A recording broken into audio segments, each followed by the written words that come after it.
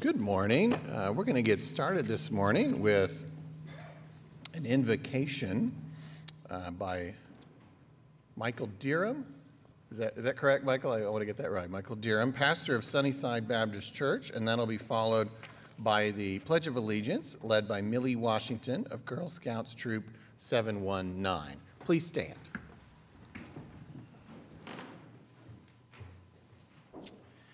Let's pray together. Heavenly Father, we come before you here today, and I thank you so much for your faithfulness to your word. You keep your promises. I thank you for your grace that you have bestowed upon all mankind in giving your Son, who is the light of the world. And I thank you that even now he reigns from your right hand as the risen Lord, King of kings and Lord of lords, the magistrate over all magistrates. And I ask on behalf of the mayor and the city manager and these councilmen and councilwomen, that you would grant to them wisdom, that they would think of you first and think of you most, and that you would grant to them understanding of how to love their neighbors rightly and how to steward your creation righteously.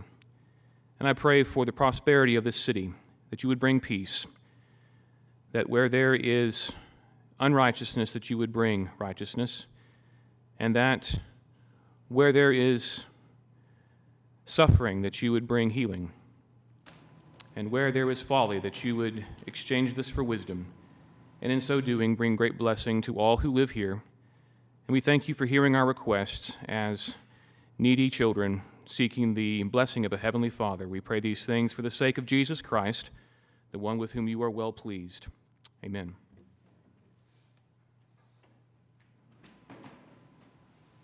Please stand and join me at the Oklahoma. Please stand and join me at the American flag. I pledge of allegiance to the flag of the United States of America and to the republic for which it stands, one nation under God, indivisible, with liberty and justice for all. Thank you, Pastor, and thank you, Millie. Okay, I call this meeting of the City Council to order, and we will begin with item 3, Office of the Mayor. And we do have a resolution, and I will ask Lauren Yount to join me at the front.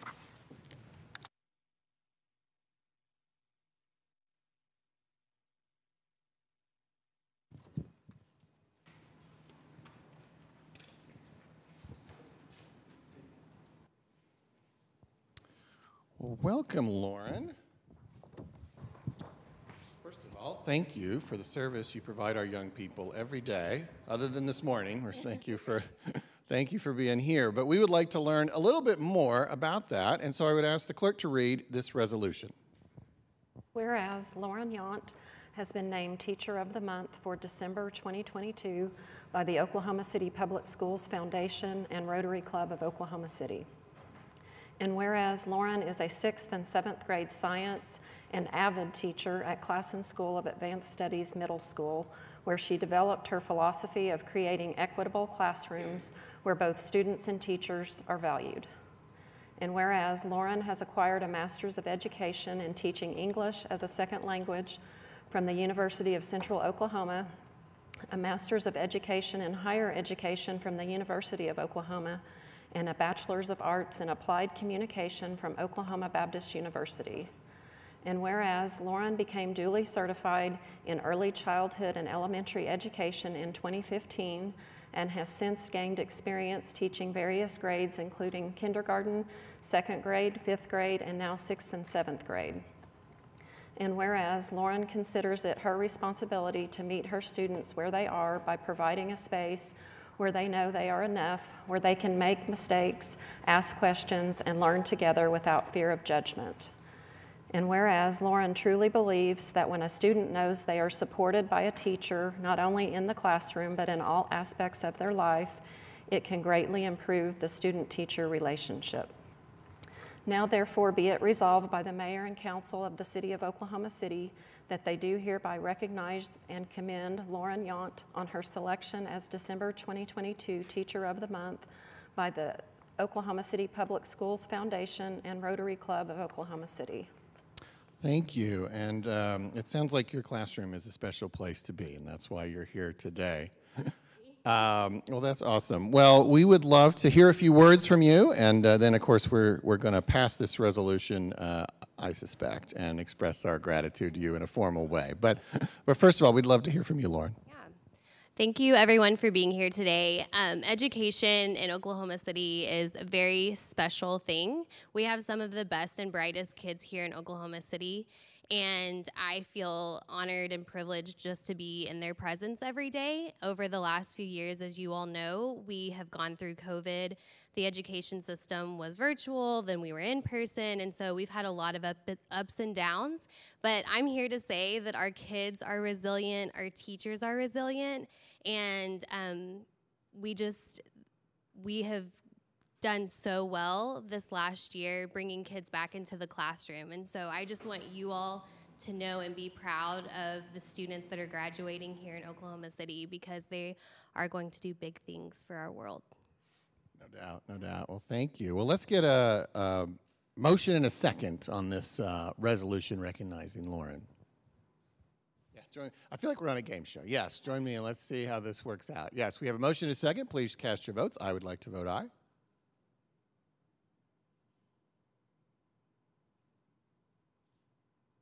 Passes unanimously. Let's hear it for Lauren and show our gratitude.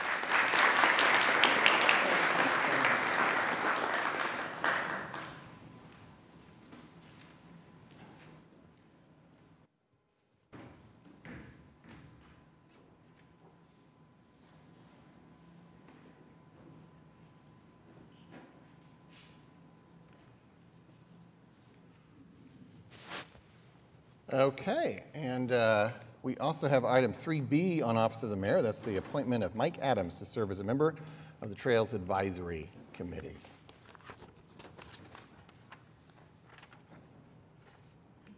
We have a motion and a second. Cast your votes.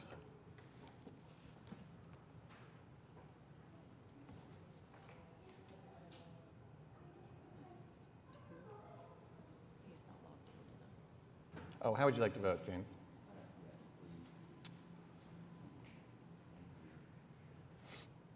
Passes unanimously. All right, that concludes Office of the Mayor. It brings us to items from Council, which there are none today. So we'll proceed to item 5, City Manager reports. Mr. City Manager. Thank you, Mayor. We just have one report on today. I don't have a presentation. It's one of our council priority updates on upholding high standards for all city services. We report on these periodically on performance measures that our different departments track, and so it just gives you an update on that. So we'll be happy to answer questions on that if you have any. That's all that I have. All right. Item 6 is Journal of Council Proceedings. We have items A and B we could take with one motion.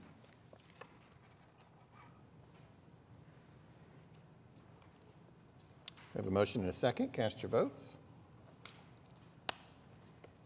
Passes unanimously. Mayor, before we continue, I'm having a hard time hearing from this. It's very hard to hear. So I don't know if it's just me or if others are having a hard time hearing, but it's very working. hard. The speaker's not working? Okay. Am I amplified at all, or? Just the speakers over there aren't working. Okay.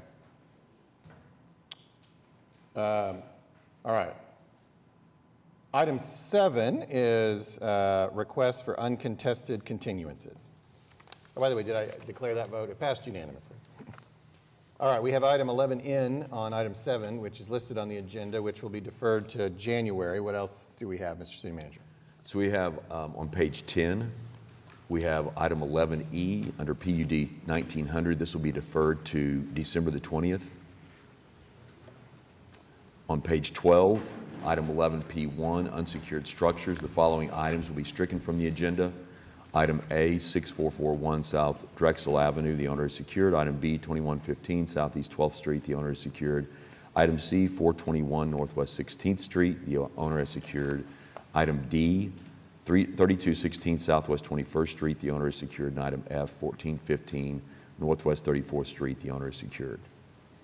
On item 11Q1 on page 12, under abandoned housings, these items are all stricken from the agenda. Item A, 2115 Southeast 12th Street, the owner is secured. Item B, 421 Northwest 16th Street, the owner is secured. Item E, 3216 Southwest 21st Street, the owner is secured. And item E, the last one was item C. Item E, 1415 Northwest 34th Street, the owner is secured. And that's all the items I have. Okay, and you mentioned 11N, right? You did. Yeah. That is Was there, listed on did the you also agenda. mention the other one that we were thinking? 11E. 11E, okay, good, got it. All right. So Item was it E and N? E and N Thank on you very 11, much. yes. Okay, item 8 are revocable permits and events. Item 8A is an activity and use agreement with Arts Council Oklahoma City for opening night and the finale 5K on December 31st. Various locations downtown. We have a passing of the baton here with both Angela Cosby and Peter Dolisi here to present on this item. Hello, I am Angela Cosby, and I became the Executive Director of Arts Council OKC in June. I am so excited to be, returning to this organization. I was previously the festival director 8 years ago. Opening night is going into its 37th year as the annual New Year's Eve celebration. We have 9 venues kicking off at 7 p.m. We have performances by some of our local favorites, including Serafina Bird, Edgar Cruz, Perpetual Motion Dance, and many, many others. We'll have 11 food trucks on Colcord. Lots of fun family activities. Wristbands are currently on sale at Dunkin', many on-cue locations, and on our website at www.artscouncilokc.com. And yeah, Peter's last day with the Arts Council will be on New Year's Eve, so quite the celebration. So you please come out. Bands, fireworks. So yeah, we are throwing him quite the party, but I thought this would be a wonderful opportunity for him to speak about the finale stage. And of course, thank you for years of support. So Peter, take it away. I will start the clock because he likes to talk. No, Yeah, so usually literally there's a lot of brevity that goes on at this podium. So you're saying the city will literally count down the final seconds of your Yes, time? absolutely. And I mean, how many people get to go out with a fireworks display, at midnight? It is kind of an interesting last day of work. I'll start about 6:30 that morning and then leave downtown probably about 2 o'clock, 2:30 on New Year's Day. But it's been a wonderful ride for me being involved with the Arts Council for so many years and getting a chance to work with so many amazing departments within the city of Oklahoma City, which they all get involved with our Countdown to Midnight show for New Year's Eve. And it's really been a pleasure to work with everyone here. There's Drew right there. The PIO's office is instrumental in helping us all the time with making sure we get in touch with the right people to get things accomplished in an appropriate manner. But it's been a pleasure, and a pleasure having the opportunity to come before you as a body of amazing representatives for our city. And just thank you so much for everything you do, for your service to Oklahoma City. It's been a privilege. Well, yeah. Peter, your time there has been legendary, and you've given this city so many memories, and we're so grateful for your service. Thank you. But we are here actually to approve an activity and use agreement for the event. Councilwoman Hammond? I know this is always a really well-attended. Folks look forward to it quite a bit, so I'm excited to move for approval.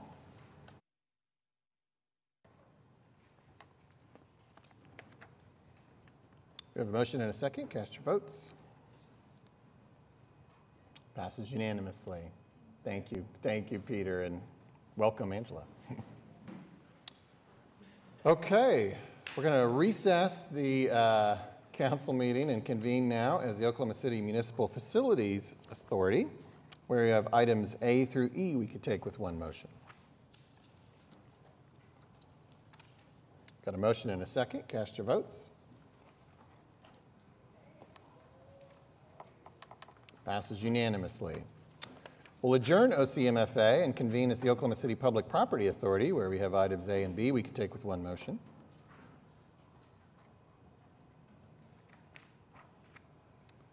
We have a motion and a second. Cast your votes. Passes unanimously.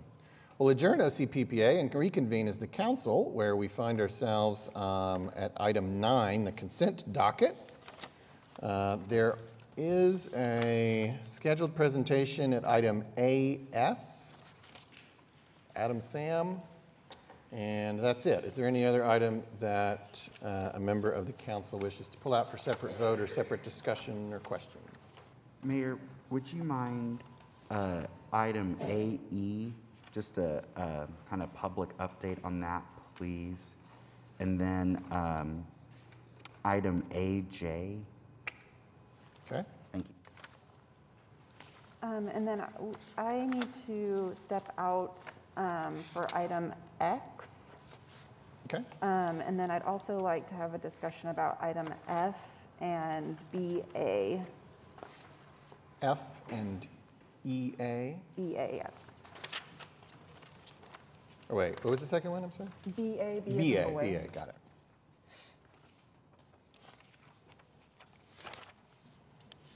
Okay, anything else? All right, just for the, it's not quite in order, but just for the sake of simplicity, I might go ahead and do the separate vote first. That's at 9X. This is a resolution authorizing the submission of an application for a continuum of care federal grant funds to the U.S. Department of Housing and Urban Development, et cetera. We take a motion on this item only. We have a motion and a second. Cast your votes.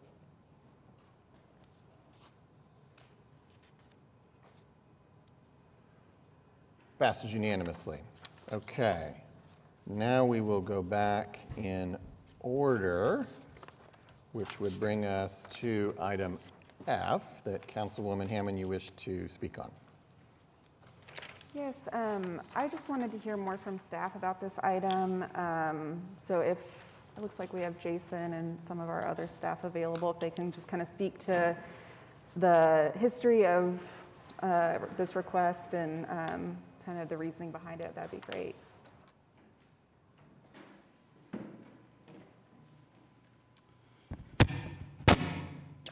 Sorry, did that again. So good morning, Mayor and Council. Jason Fairbrush, Assistant City Manager and Director of Public Transportation and Parking. Thank you for letting us make a few comments about this item. It is something that this council hasn't seen before, in the fact that the proposed item is actually expanding the current public safety helicopter fleet.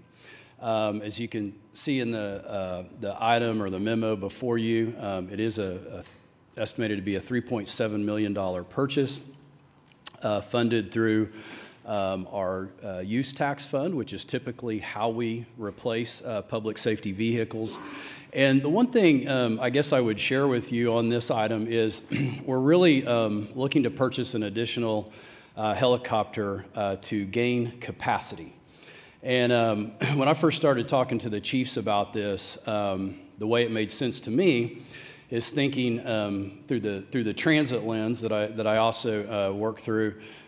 We actually own 20% more buses than we need to put our service on the street. And so we have those extra buses for capacity because we have breakdowns, we have scheduled service, so we have to have more vehicles than we actually need to perform the service.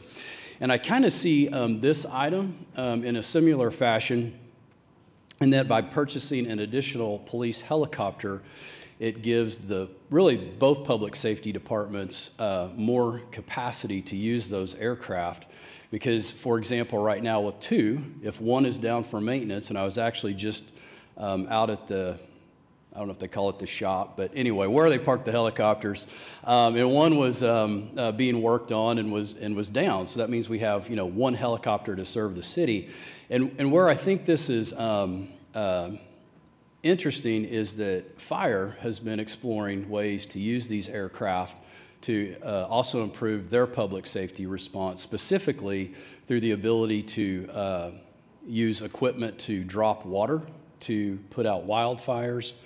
They're also looking at it for applications in the areas of swiftwater rescues. And so what you run into is we basically have 2 public safety departments now that can use these aircraft. We have a fleet of 2. Sometimes it becomes a limitation. So that's kind of the overview, and of course we have Chief Kelly and Chief Gorley here also to answer any specific questions that you might have. I guess my first question is why then, if sort of the idea of use is more targeted towards fire, why this wouldn't be a fire purchase, if that makes sense? Yeah, I'll probably turn it over to the chief here, but my initial response is the fire department can benefit from having the helicopter or the aircraft different times throughout the year, but it's not something that I think would probably be needed on a daily basis. Whereas if it's used between both public safety departments, I would think there would just be more. And we be do able to also use the need, asset I would say more. also that we've already got the training, the equipment, the shop, all of those things that are there for the pilots that are through the police department. So it's not now splitting that up between 2 departments. It would just be, we'd be able to share the services. Yeah. Chief Kelly, did you want to answer that question? Good morning, Mayor, Council. Richard Kelly, Fire Chief. That's a good question, and when we look at it from the perspective, I think, as the city manager said, there's a lot of training that goes in the hours and the pilots and the operation. So we already have trained personnel and their experience, it's a good area to leverage and work together. And I think, too, it shows solidarity. We work together in a lot of different areas of USAR, different training that we do every day, and so it just allows us to expand upon that and work together.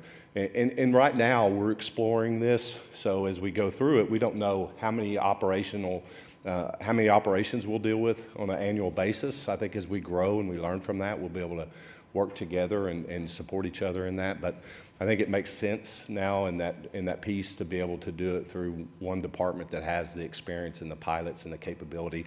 And I know working with the pilots too, they are very excited about it. They've taken it on, really worked with us very well. They're very good when you see them operate. So it's something we can cabbage onto their experience and capabilities. And I sort of heard you speak to it, but I guess how often have we been experiencing these conflicts, I guess, with fire needs? Sure. And one not being available? I'm just kind of curious how that's. Our last year, I think that we had a lot of serious conflagrations was probably 2017. But every year we experience, a large amount of wildland-urban interface fires, and especially with the growth of the city, as everyone's seeing the housing and where we're growing, that's a lot more challenges for us, and it's a great capability. As we said, I think as we go through this process, we'll learn and see how we can use it more and more.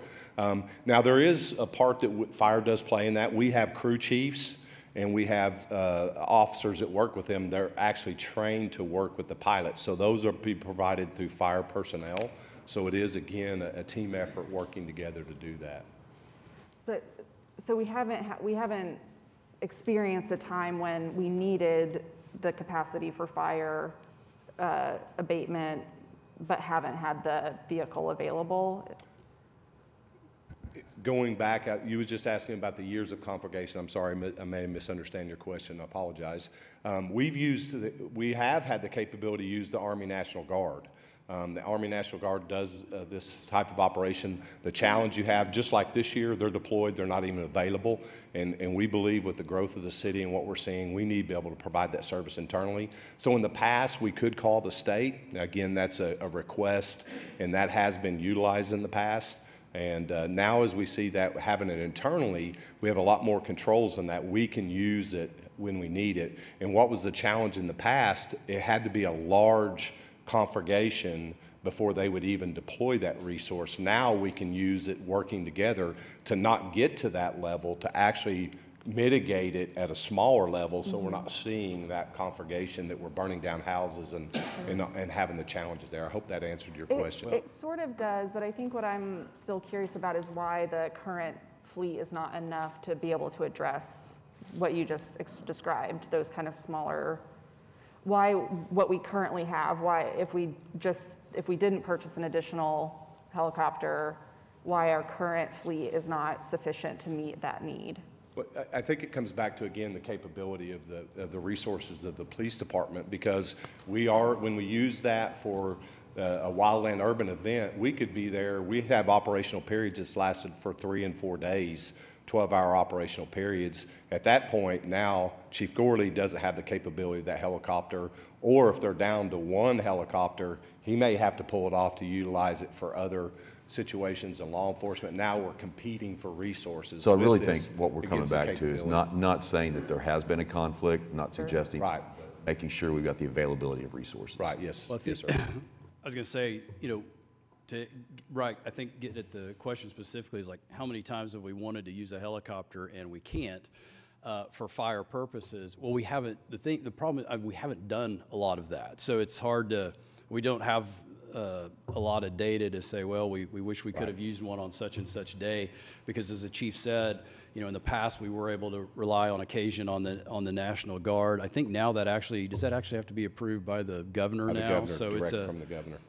It's a little bit laborious to try to get that approval. So not to not answer the question directly, we just don't have it because we haven't used the aircraft in that manner until now, which is what we're wanting to do, or I should say the public safety departments are wanting to do. But then the other piece is, my understanding is we aren't going to, at least in the near term, hire additional crews to operate. So I guess then the concern is, when does the conflict come where we don't have enough people to operate multiple vehicles, that when one is at fire and there's another need? Do you want to take that one, Chief Gorley, about current pilot capacity? So it's not just about pilot capacity, it's the equipment that is on the aircraft. We have to take off some of the equipment that's on the aircraft for police functions in order to utilize the equipment needed for the fire function and for the water drops. The aircraft is built for that, but the mission equipment is different. And so when you take an aircraft and you're going to start, working fires with it and have that available, it's not going to be as ready to be, mission ready for a police function. And that doesn't mean that, it'll sit there in either a fire or a police capacity, because we can swap out both relatively quickly. But once we swap it out and we start that fire mission, that aircraft is going to be doing that fire mission until it's completed. Also, too, these aircraft, they're very complicated to maintain. They have very strict maintenance schedules that they have to meet. And so you rotate between the two to make sure that they're not meeting those maintenance schedules at the same time. Doing a fire mission increases the burden on the aircraft and can speed up some of those maintenance requirements too. And so what you can have very easily is you can have 2 aircraft down at the same time because they're both on different maintenance schedules. And so the third aircraft allows us to rotate through to always have an aircraft available. And really the goal is to have one available at any time for police missions. And so that's kind of the complicated nature of it. And I think too, just on that question, the portion about the number of pilots and making sure that we've got the staffing that we need, I think that's going to be the part where, as we start to initiate this process and work on that, right now we believe that we can manage with our current staff, but at some point it could get to that place where we believe that we need to add to that, and we would definitely work through that and manage based upon what that demand is. But right now we believe we can manage it with the staff we have. Well, if we are having that type of issue, as well as maintenance and all of the things that we're talking about, I guess my question is, I go to different galas and events and I see that there's an opportunity for people to win a silent auction to ride in a helicopter. So if we have these types of maintenance concerns and want to limit that type of access, why are we doing that? Those that you see, number one, they're fundraisers for agencies that we support and work with, such as Palomar, the YWCA. Those are the only reasons that we do those, is it's part of a joint mission that we have together, and they're fundraisers to help support those agencies and those organizations.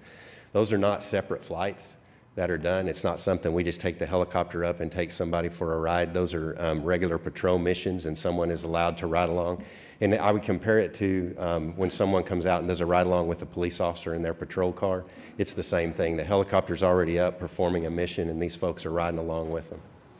Well, I guess my concern in that is, I don't recall ever knowing as a citizen that I could just ride in a helicopter and fly up on a mission just as I've done with a ride-along. So I guess that's part of why I'm confused as to how we're able to do all of the things that we're doing, and now ask for another one to do more of that, and more capacity to do that. So that's just how I feel about it. Chief, how many other cities our size have 3+ helicopters? There's several. I couldn't give you an exact number, but I can tell you, you know, being part of major city chiefs, well, for example, Houston, Dallas, I mean, they're other major cities. They're bigger cities in population, not in land mass, but in metro area, we're about the same size.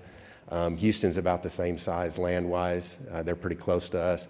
They have multiple aircraft. A lot of agencies have different types of aircraft. They have fixed wing and you know, helicopters as well. But a lot of it too, the reason you see multiple aircrafts in a lot of cities is because they're doing multiple mission types. They're doing rescues, they're doing you know, fire-related services. And so when you start getting into increased missions like that, you do see those agencies having multiple aircraft.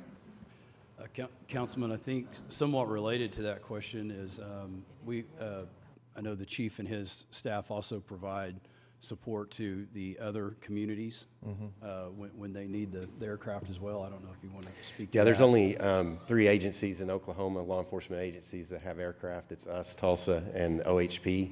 OHP only has 1 aircraft right now. But, you know, I've said before in front of council that, you know, our responsibility, it's not a bragging right to be the largest agency in the state. It's a responsibility. And we have a responsibility to help other agencies because they run into incidents like missing children and other things that, you know, hostage situations that are back on rural property that they can't get officers back to safely, and the air support is used to provide sort of an eye to that as well. We've done that in many occasions outside the Oklahoma City area. So we do provide services to other agencies to help them. And this helps us also reduce those pursuits that we could get into. We can actually track them more from the sky when we have the abilities to do so, correct? Our pursuit procedure actually states that the aircraft, if airborne or even if not, they'll get in the air and respond to every pursuit. The goal is if they can get over a pursuit, the ground pursuit can terminate. It's a lot safer to monitor it from the air, wait till they stop and exit the vehicle and take them in custody then. So it does make pursuits a lot safer because we don't have to necessarily pursue them on the ground. Thank you. Chief, how long have we had fire apparatus equipment for our helicopters? Was that just recently that we acquired that, or have we had it before last year? Into March last year is when we started. And actually, the 2 aircraft that we have now, when we received those back in, I believe it was 2016, those aircraft were equipped for firefighting missions. So it was always a plan to add these, you know, going down the road. It just took us a while to get there. There's a lot of training that has to go into with the pilots.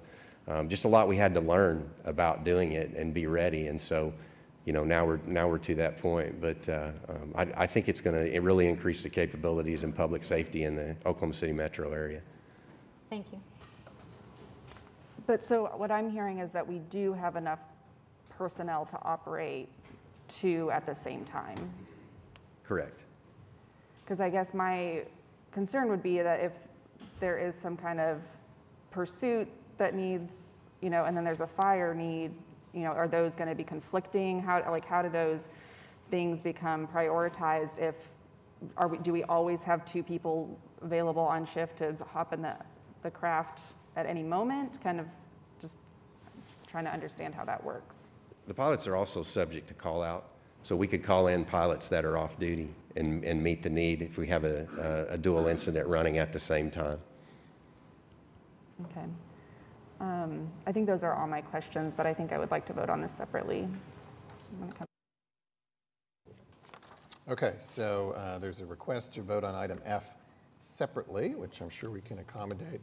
Why don't we go ahead and do that? Do we have a motion to approve item F?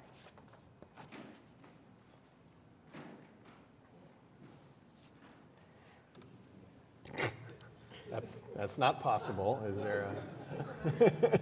It's got Councilman Stone Cipher on twice.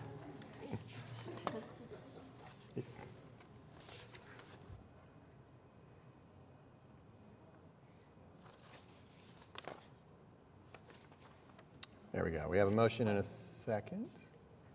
And what's this? Oh, we're getting it again. All right. We have a motion and a second. Cast your votes.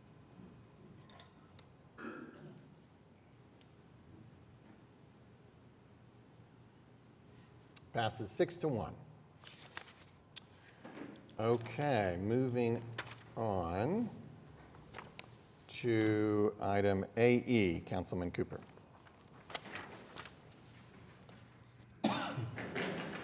Yes, just wanted to hear a public update on, as I've mentioned before, a pretty significant infrastructure improvement. It's not a big deal in terms of what this item is doing, anything outside of what we've heard previously. I just wanted to be able to have that public update where we are. Thank you, Eric. Thank you, Councilman. Eric Winger, Public Works Director, Oklahoma City. This item AE is actually a change order to a construction project that's already underway to our super span drainage structure that's in the vicinity of Penn Square Mall in the Belle Isle area. It's an underground structure, so the work that's underway is not visible for passersby.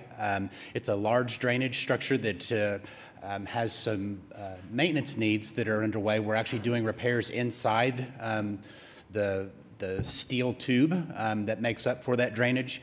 It has some turnbuckles and some deterioration that just occurred over time. It requires periodic maintenance. And so what this change order is actually doing is the contractor that's working inside the super span has located some additional repairs that are needed. This change order is for $58,400 to do some additional tension rods and turnbuckle repairs that just weren't identified when the project was bid.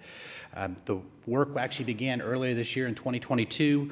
We're on track to finish up the construction in the spring of 23. So, and again, it's not visible from driving by, but work's well underway. Thank you, Director Winger.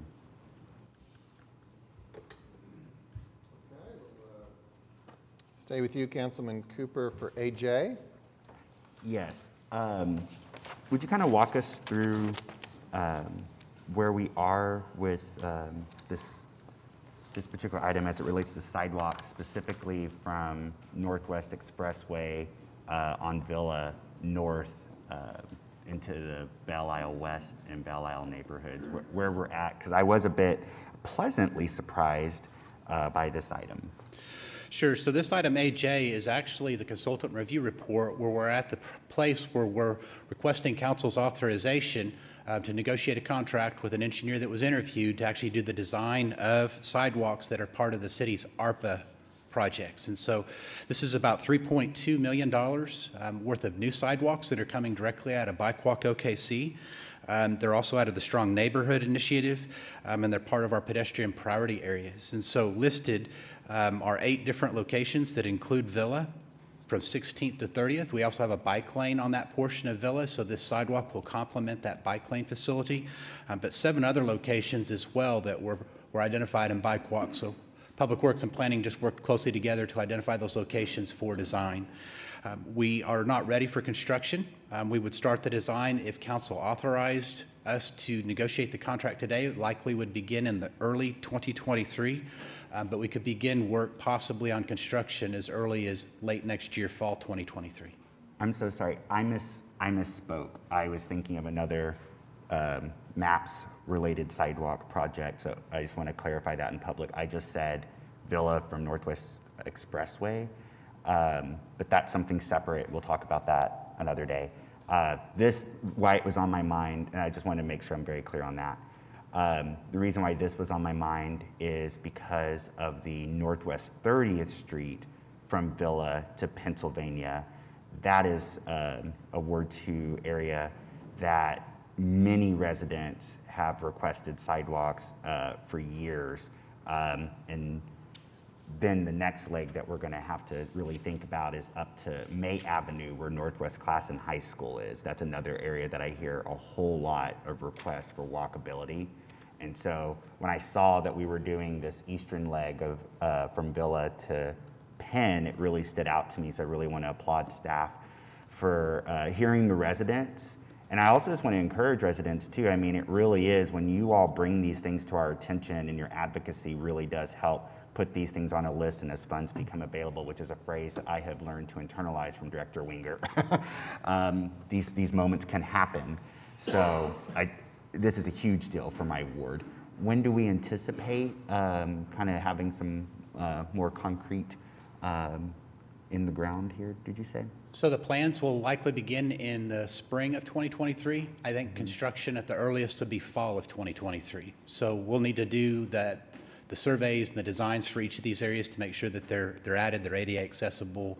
You know, we'll coordinate with any things that are occurring in the field, the neighborhoods that we're working in. Now, I hate to put you on the spot, and if you don't have that answer, we can just pick this up whenever you and I and Director Butler have our next monthly Ward 2 meeting. But speaking of from Villa to May, do we have any sense of which funding source we're kind of looking at to finish this job to get the kiddos to class in, or are we still just kind of keeping our eye on it for now? So I don't know that, so we're continuing to monitor and keeping our eye on it. Okay, thank you very much. Welcome. Okay, that brings us to AS. This is a joint resolution with the Economic Development Trust. There'd be a final meeting on this December 20th, and it's in regards to a potential allocation of $1 million from our economic development incentives to Canoe Manufacturing. And I might just throw in, because I've kind of been involved in these conversations for several years now. We've been in an ongoing conversation with our potential partners from Canoe, as well as the state of Oklahoma. And it recently evolved in a way that you'll hear about today, but it's an exciting potential opportunity for the city. But we've been talking through this stuff now really for at least 2 or 3 years, I think, about the potential for Canoe's presence in this region. And in early goings, it appeared Oklahoma City would not have as big of a role as we might have hoped, but that has recently changed, and that's why we're here today. So, Mr. City Manager? Yeah, so Jeff Seymour with the Greater Oklahoma City Chamber of Commerce is here, and he's going to give us an introduction here. Chris Moore with Canoe is here to talk about the project and the vision that they have for the projects out to the west part of the city. Well, good morning, Council. I really couldn't give a better introduction than the one the Mayor just gave, which is that we've been in conversations with this company for multiple years, thinking about different iterations and ways that the company could have a physical presence in the Oklahoma City metro area. As the company iterated on different ideas, we were pleased that we stayed in constant conversation with them, and we're able to think about the opportunity to take an existing facility, which had lost in large part its manufacturing tenant, and reuse it for a next generation manufacturing facility. And so I'm pleased that Chris Moore, Vice President of Canoe, is here to talk about that proposal with you. I would say out loud that when we think about incentives for companies like this and the way your strategic incentive program is structured, it is performance-based.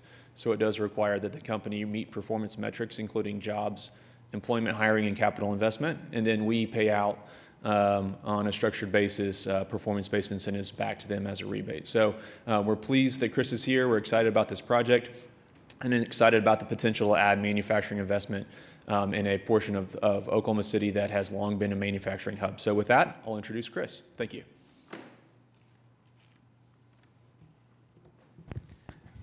Thank you so much, Mr. Mayor, members of the council.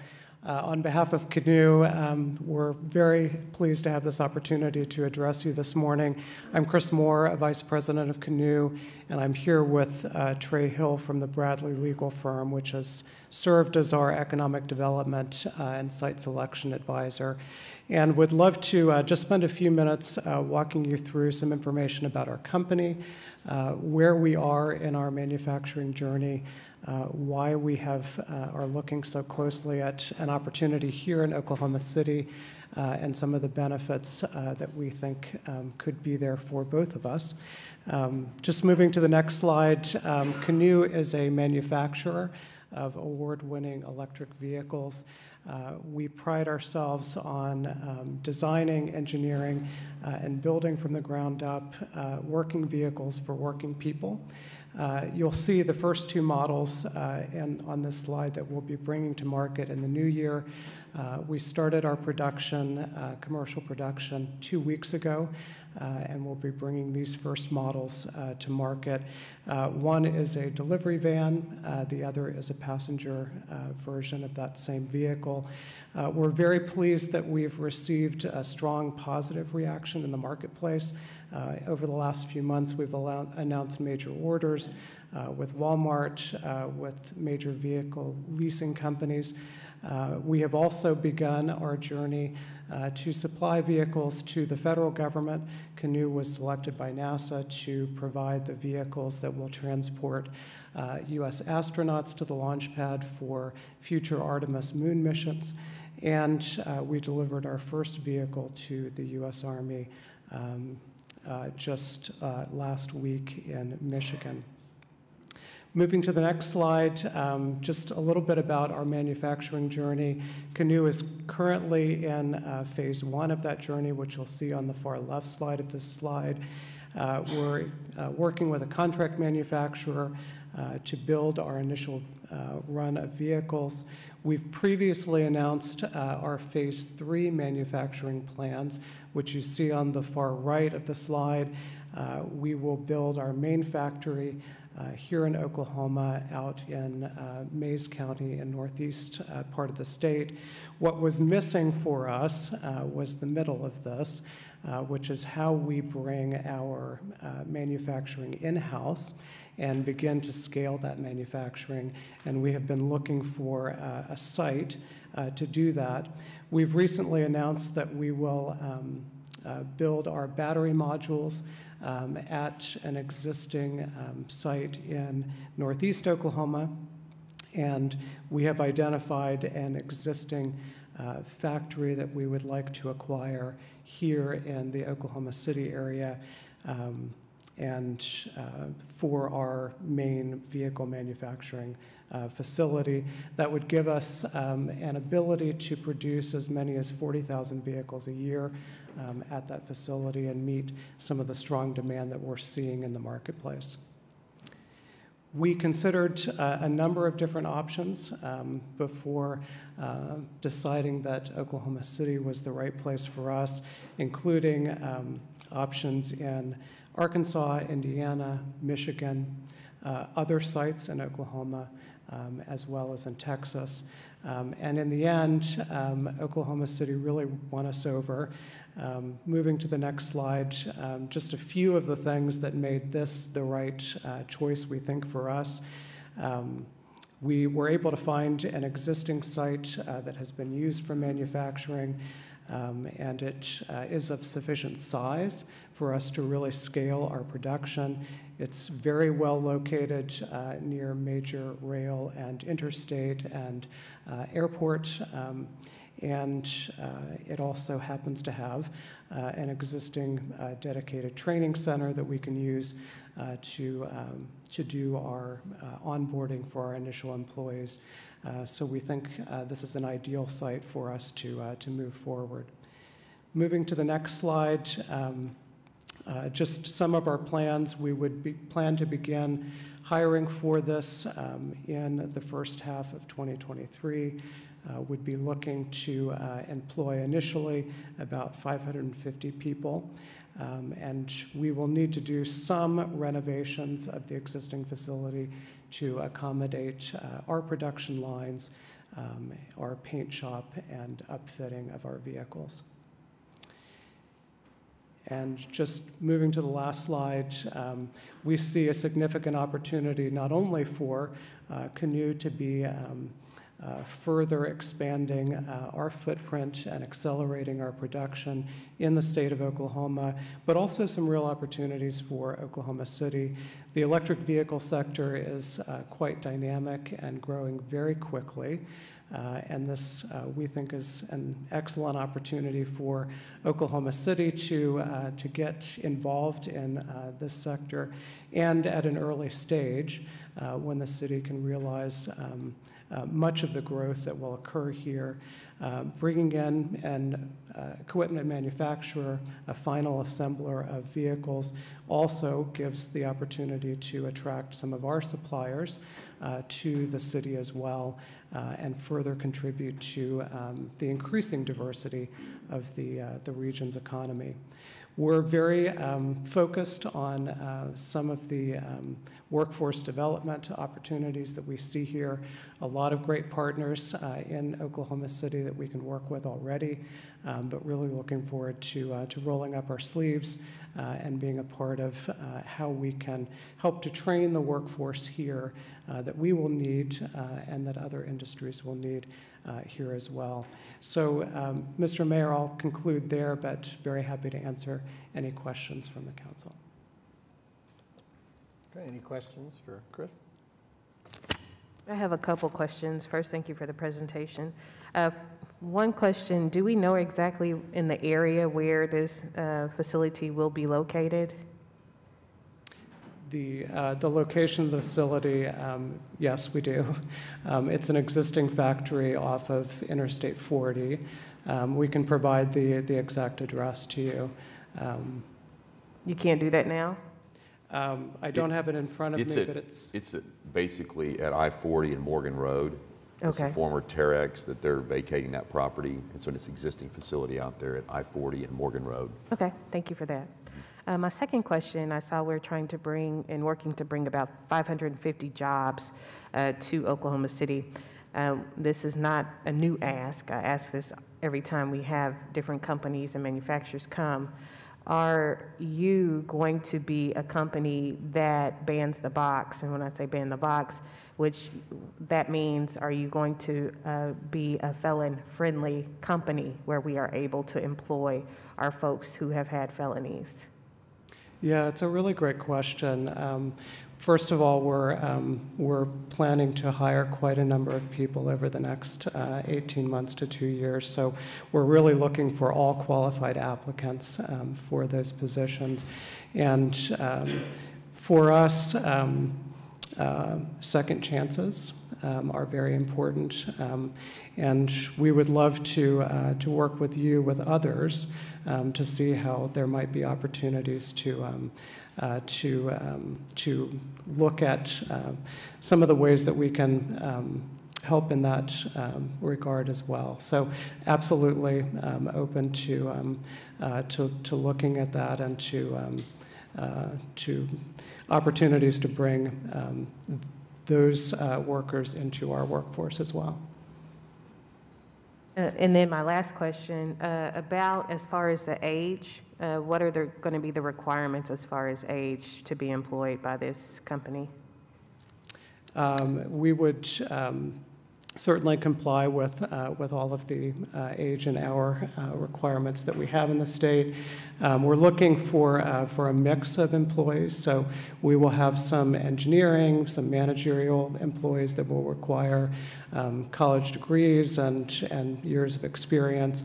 We also will be working the bulk of our employees will be factory floor workers. We'll be seeking to employ skilled workers, but also we'd like to be involved in how we begin to train the workforce that we need. And so we'll be looking at opportunities to engage with STEM programs at the high school level, but also at the community college level. Okay, and I apologize. This is my last question. What will be the starting salary and or hourly wage? So we've computed an average hourly wage, or average annual wage of around $71,000 for our employees at this site. We have made commitments previously publicly that we would offer our factory employees at least $25 an hour. And so looking to, these will be good jobs for the community. We are really excited about you coming to Oklahoma City, and I just personally want to thank you. But could you tell some of the listeners some of the fun facts about the vehicles, range, capacity, size, number of riders? Just tell us a little bit about the vehicles itself. Yeah, so we're very excited about what we've been able to do with our vehicles. So often as we move to electric vehicles, you'll see an internal combustion engine vehicle that's basically, that old engine is taken out and you're placing in a new electric motor. It all looks the same. No opportunity was taken to really reimagine how that vehicle can work. We have taken that opportunity, and so our engineers have kind of thought, if we were Henry Ford coming back into the place where we are now, knowing what we know now, how would he approach automaking today? And so our engineers have really re-engineered these vehicles from the ground up. We have developed a proprietary chassis for our vehicles that includes all of the key component parts, the batteries, the motors, of course the drivetrain, and that is separate from what goes on top of that vehicle. And we're employing steer-by-wire technology that we've adapted from aviation, and that means there's no steering column that's connected from the top of the vehicle to the chassis. And what that allows us to do, and what that allows our customers to do, is really have multiple options for what goes on top of that chassis. So if the chassis is engineered to go for hundreds of thousands of miles, but maybe you've bought a cool pickup truck on our chassis and you decide later on you need a minivan. You can come back to us. We can take off that minivan or take off that pickup truck and put the minivan on top of it. In about 6 hours, that change can be made. And so it offers a lot of opportunities for consumers and for our fleet customers. Thank you and welcome to Oklahoma City. I think this is exciting. It's a very interesting marketing concept, and it creates its own market with the way you've designed the vehicle, unlike, say, Tesla. I hate to bring up other companies, but you provide so much more options in terms of your market. So welcome, and we wish you good luck. I would like to point this out.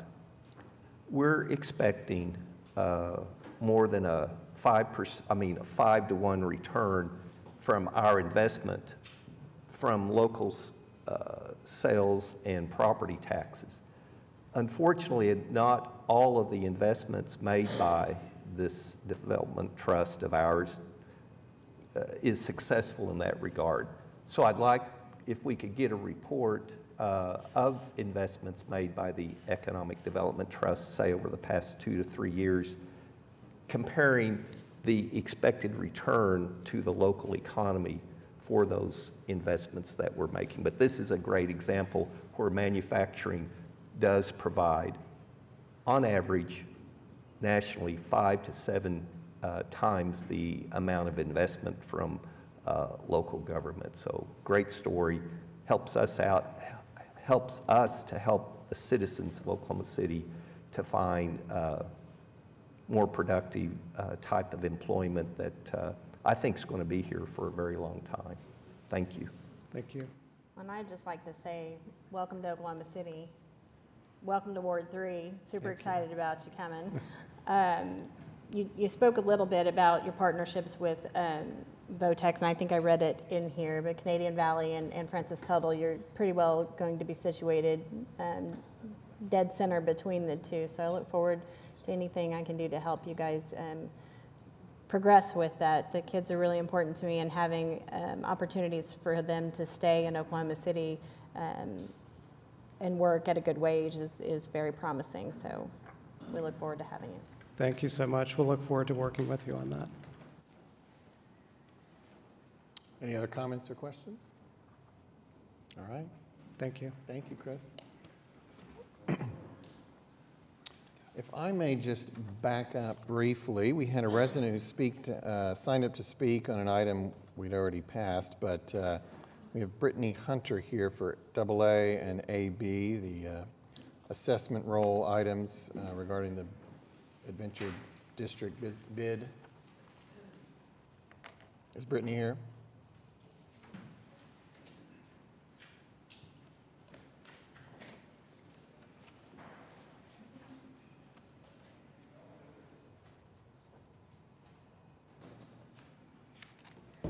Good morning, everyone. Good morning. So my name is Brittany Hunter, and I'm the Executive Director of the Oklahoma City Adventure District. And I, on behalf of my board and my bid members, would like to thank you all for your support in everything that we do and your continued support moving forward. So our goal for 2023 is to increase awareness. And, you know, we've been around for forever, and a lot of people still don't know what the Adventure District is. And so we're excited to announce that we will be releasing a new logo in January 2023. In addition, we will also have a full calendar of events that will include participation of our large attractions, but a lot of our small businesses as well. We are aware that we haven't been the most visible or reachable district, but under new leadership, we are committed to making the district a destination district full of attractions, restaurants, and hotels. I am available to be reached at director@oklahomacityadventure.com.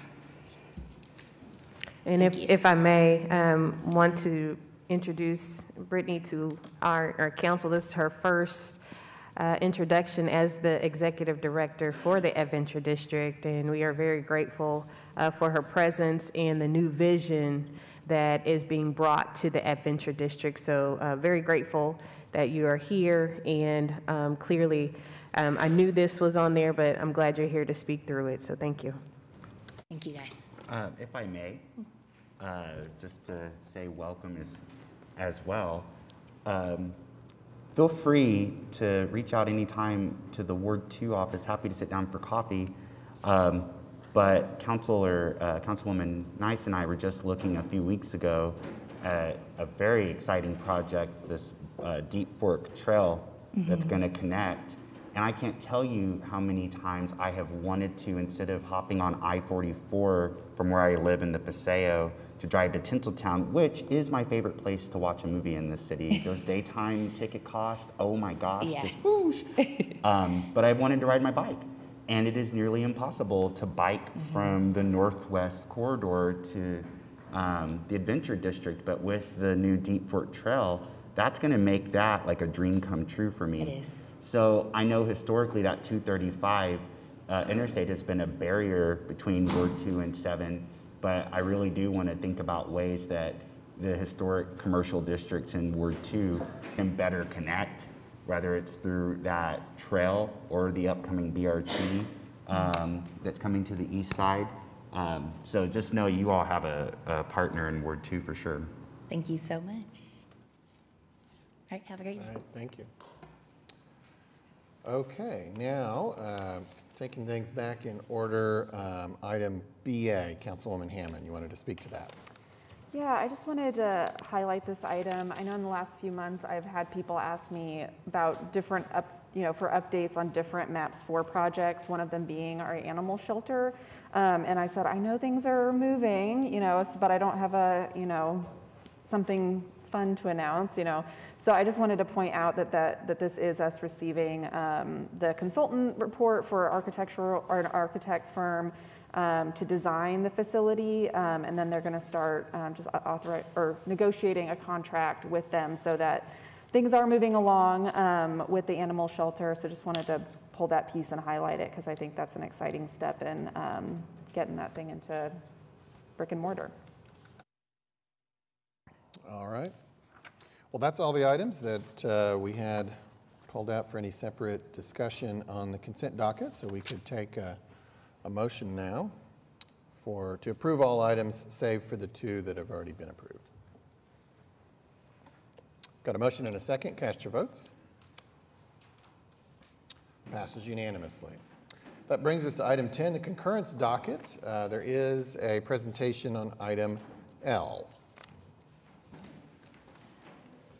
Yes, Kenny Sudel, the CEO of the Alliance for Economic Development for Oklahoma City, will give a quick presentation on this project. This is actually a redevelopment authority project, but there's an agreement here between the Economic Development Trust and the redevelopment authority to provide some additional funding as a temporary transfer. So I'll let Kenny go through that and explain it. Hey, good morning, Mayor and Council. Kenny Sudel with the Alliance. Just wanted to come and talk about this because this is really one piece of the story. Wanted to kind of give you the background and some more of the information. The Convergence Project, I think most of you are familiar with that. That's really a linchpin of the Innovation District. And there was originally a economic development agreement. Just as you to recall, that's in TIF number 11. And TIF 11 is one of the TIFs that was managed by the Redevelopment Authority. There was an economic development agreement through the Oklahoma City Redevelopment Authority, which is a trust of the city, with them to provide $13.7 million of assistance and development financing for their project, which included an office tower, parking garage, hotel, and then the partnership with the city on Innovation Hall. I think you probably heard many say in this environment with the rising costs, the inflation where it is, the interest costs going up, about every project I'm involved in is having increases, and this one's no different.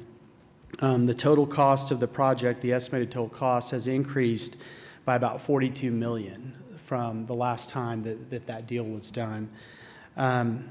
They are moving ahead. That's done by BT Development is the entity, but that's Mark Beffert and Dick Tannenbaum. They are putting significant dollars into the deal. But it got to the point where we had to take a look at this again to provide some additional incentives. So Redevelopment Authority will be considering an item to raise that from 13.7 to 18.7 to provide an additional $5 million of incentives. On that side of it, there will be a minimum tax payment required that is sufficient to cover the entire incentive that's provided. What this is doing is something similar to what city's done in the past when there's different city trusts to kind of help manage cash flow. This would be transferring $5 million from the Economic Development Trust to the Redevelopment Authority to help fund that incentive. As part of the agreement, at least 70% of the minimum tax payments on that deal would have to come back to Economic Development Trust until this is repaid. In addition, there are a couple of hurdles there, or milestones, that by December 2026, if Redevelopment Authority has not paid back at least $3 million, there'll be an additional $250,000 fee that goes back to the Economic Development Trust. And then there's a second milestone that in 2028, if the full amount has not been repaid, there would be an additional $250,000 fee. So again, this is all within the it will all be covered by the minimum tax payment that would be imposed upon that project. The 70% also was strategically done to make sure that some of the increment is still available for other uses in the Innovation District, such as the Education Committee or potentially other things like that. So with that, be happy to answer any questions, but I just want to kind of give you the whole story because this really just is the piece between Economic Development Trust and Redevelopment Authority. I got a couple questions, if you will, because I'm sorry, it's very difficult to hear, it's muffled. So if you'll again repeat the part that pertains to the Education Committee, and then I may have some questions. I will have some questions after that. As it relates to this, there's nothing directly in there, but what I was saying was the repayment, at least 70% of the increment will have to come back to the Economic Development Trust until this money has been repaid. But that was done strategically to leave at least 30% there, which will be more than $350,000 a year, which incidentally was the amount that we funded the Education Committee last time. So trying to make sure that we just ensure there are funds there. There are also other funds, there are other projects and minimum tax payments in those TIF districts that provide funding for that as well, but we just wanted to ensure that we had some funding there and it wasn't all used up for the first 5 or 6 years. Okay, so I want to clarify that money will remain for the Education Committee because we've had this conversation a few times, so I want to make sure publicly that we understand this money will remain for the Education Committee. It is my intent that that be so. Again, it has to be approved by the Redevelopment Authority, those allocations to the Education Committee, but that is my plan. That's the plan I'm putting forward to make sure that money's there for them. So as much as I can promise it, yes, but ultimately the Redevelopment Authority has to approve those allocations to the Education Committee. Okay, and I guess that's where my hesitancy comes into play, because that was not what this was designed to do for there to be a maybe. There's always been the intent and shall for the Education Committee. So that part in particular makes me very uneasy as far as this conversation that we're having for any of our Education Committee members that continue to reach out to me because of this concern. And now, as I had been reassured this would not happen, we're having a public conversation that says it's my intent. So which one are we going to do? Well, I'm just saying this is one source. There are other sources in that TIF project plan that also can provide funds. This is not the only source. I'm just trying to say that we're designing this to ensure that at least this source is there. There are other sources there, and I'm making that commitment. I just want to be clear that I don't fully control that. You know, I can bring forward a plan, but it's just the Redevelopment Authority Board is who has to approve that plan. And while I totally understand that, again, these are the conversations that we have to have with the Education Committee, and even the knowledge and understanding of the Education Committee is that there is funding for them to do the work for these STEM programs and STEAM programs for the residents that especially our students that reside within Northeast Oklahoma City. So I want you to walk me through this Convention Center Hotel as far as what I see from the $4 million of the OCEDT of what I'm reading. So the city, the Economic Development Trust / the city can use different funds. What was chosen to use here was, if you'll recall, as part of the Omni plan, there were a basket of different revenue sources that went in to repay the debt on the Omni project.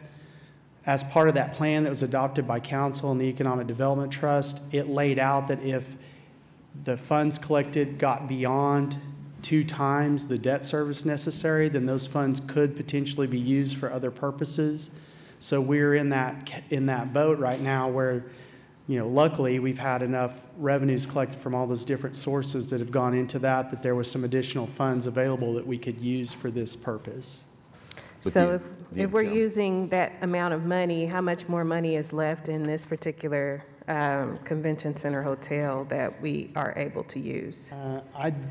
We can get you that information. I don't have that right off the top of my head, but this money too, when repaid, would go right back into that bucket. Right. Thank you. My other concern as we continue to look at how we are, in my opinion, giving out GOAT funds like candy, my concern is the fact that when we have these types of projects, and when we have new projects that come online, especially from smaller businesses that can't even get in the door to get GOAT funds, but yet we can do this all day long for other companies, that really is disheartening. As much as we fight for these small businesses to stay afloat and to even figure out how to bring some of these smaller businesses online for our city to be able to thrive, just as much as we're trying to bring all of these bigger companies in. And so therefore, that's where I have a problem. We just approved GOAT for something else, and now here we are for GOAT for this. And the fact of the project itself, and they came and gave a presentation about how they're going to be able to fund and do all of these things, and now here we are asking for more money for them to be able to finish this project, and that I have a problem with. Any other questions or comments on this item? I would actually like to vote separately on this item. I understand it has already been approved by the trust, but I still would like to vote separately on this item. Okay. So the request is to vote on item L. We don't have a slip for you. There's one in there. There's one in there. So we have a request to vote separately on item L, and so if somebody wants to make a motion for approval, we can do that. I got a slip in there, man. Go ask it. We have a motion and a second. Cast your votes. Goddamn cracker.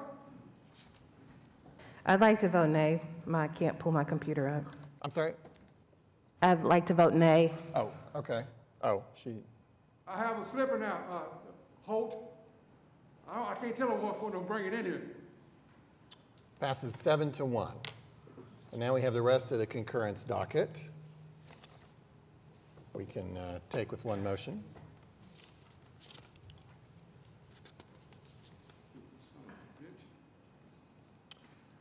We have a motion and a second. Cast your votes.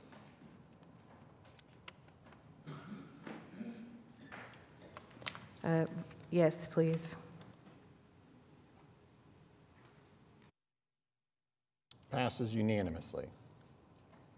All right, now we advance to item 11, items requiring separate votes. We have item A. This is an ordinance on final hearing. It was recommended for approval at 215 Southeast 38th Street, going from R2 to R4. I don't know if Councilman Stone spoke to anybody about, you got this? Okay, we do have. Playing the role of Todd Stone today, if that's okay. Okay. We do have Chris Griswold who signed up to speak. Yes, sir. Morning. Morning. Thanks for having me. Yes, I am the counsel representing the applicant on this rezoning application from R2 to R4 there at the address of 218 Southeast 38th Street.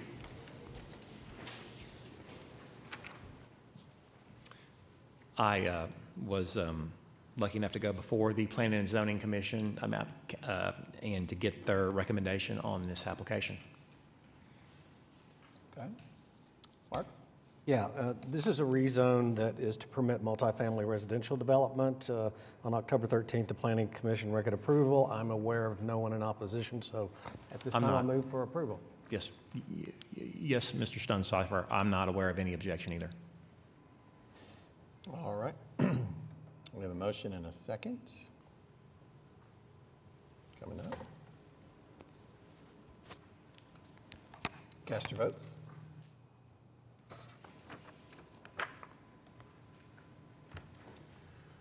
Passes unanimously. Thank you. Thank you.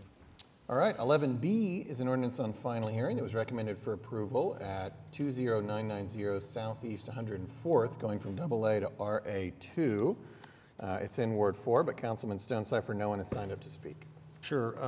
This rezone is to permit rural residential development. On October 13, Planning Commission approved it. There are no protests that I'm aware of, so I'll move for approval at this time, please, of 11B. We have a motion and a second. Cast your votes.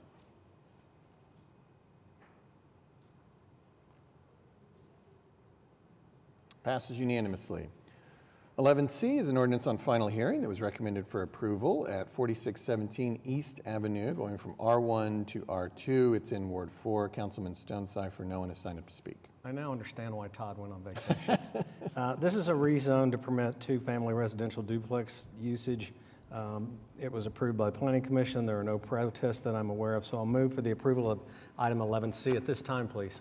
Okay. We have a motion and a second. Cast your votes. And Councilwoman Nyso, are you unable to vote still?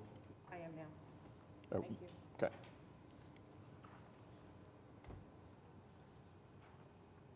Passes unanimously. 11D is an ordinance on final hearing that was recommended for approval at 218 Southeast 70th, going from R1 to R2. It's in Ward 4. Councilman Stonecipher, no one has signed up to speak. Again, this is also rezoned to permit two-family residential duplexes. It was approved by Planning Commission. I'm aware of no protests, so at this time, please, I'd move for approval of 11D.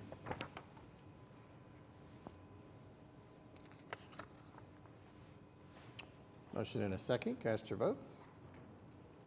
Passes unanimously. 11E was previously deferred, which brings us to 11F, an ordinance on final hearing that was recommended for approval at 7101 South Indian Meridian, going from AA to PUD 1905.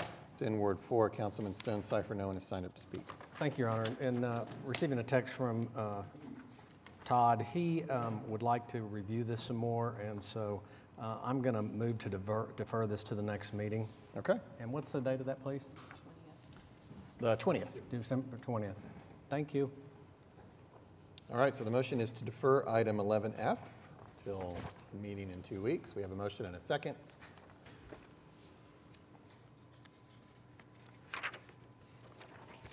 Cast your votes.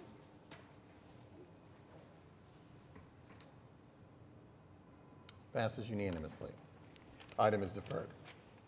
All right, 11G, ordinance on final hearing that is recommended for approval at 4901 North I-35 Service Road, going from PUD 313 and HNO to PUD 1914. Councilwoman Nice, one resident has signed up to speak. Okay. The purpose of this is to request a equestrian facility and veterinarian and commercial and industrial uses. And this is in proximity to the Remington Park area of our city. So I will ask that and a new vet clinic is needed in our community. So I will ask that we hear from the resident. Okay. And this is not the applicant, so it may be that the applicant wants to speak after that, probably, if they're here. But Michael Washington.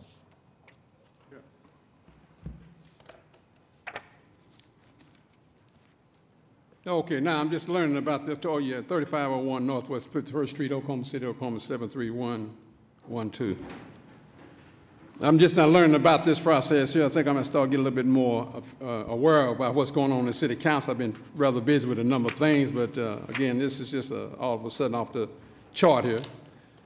Okay, Northwest I-35 Service Road from P to PD 313 Plan Unit Development. Okay, and this is supposed to be by Remington Park. Now I'm trying to see who benefits from this. This is what I'm trying to get at. I didn't get an opportunity to really just investigate it like I want to and to really give it the kind of discussion that I need. However, I will take this time to say that I will be investigating a little bit more. And I think we maybe need to hold this off again. Councilwoman just stated that this is needed here, so we'll definitely give that some kind of slight importance. But again, we notice that every time we turn around here, houses are being torn down in favor of businesses, and black folks are being moved out in favor of Caucasian people. Again, don't get me wrong, I have no problem with anyone, but at the same time, don't discriminate and deliberately take action to deprive people of their homes that they've been living in all their lives for the sake of discrimination practices and purposes. That is very wrong. Everybody knows that. So again, I'm going to take a little bit more time now. This is not the final approval of that, is it, Councilwoman? This is not the final approval, that is. Oh, it is? Oh, okay, so yeah, maybe take a little bit time on that. So I think, again, I don't know, it's going to be right there by, look like, now where's Remington Park now? Oh, okay, it'll be over there. So, I don't know, it's probably going to be approved anyway. Again, that's really probably not a problem, but I just want to let everybody know I want to make a statement. Oh, on 50th. Okay, right on 50th.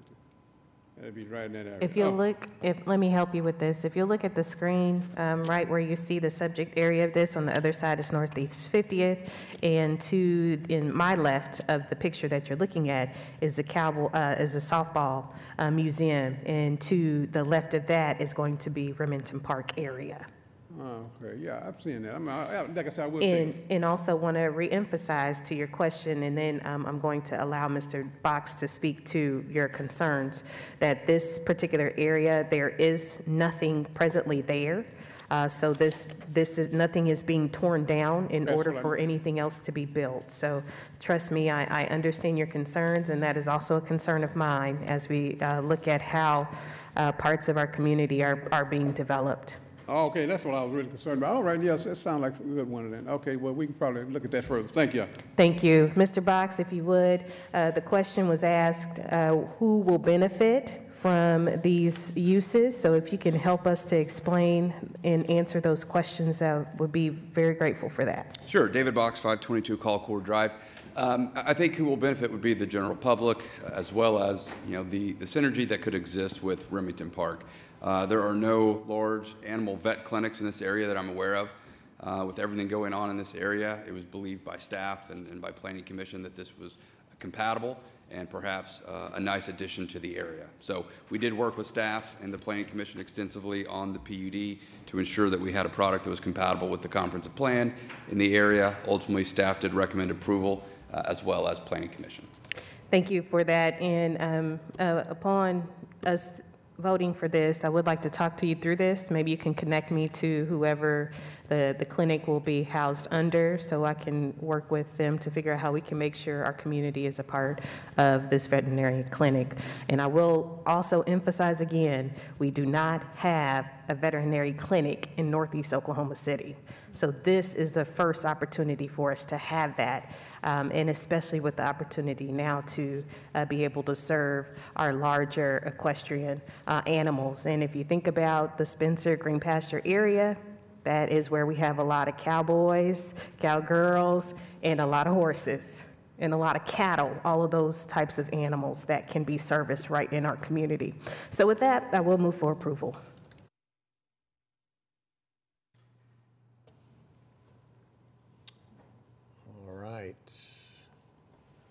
Got a motion and a second coming up. Cast your votes.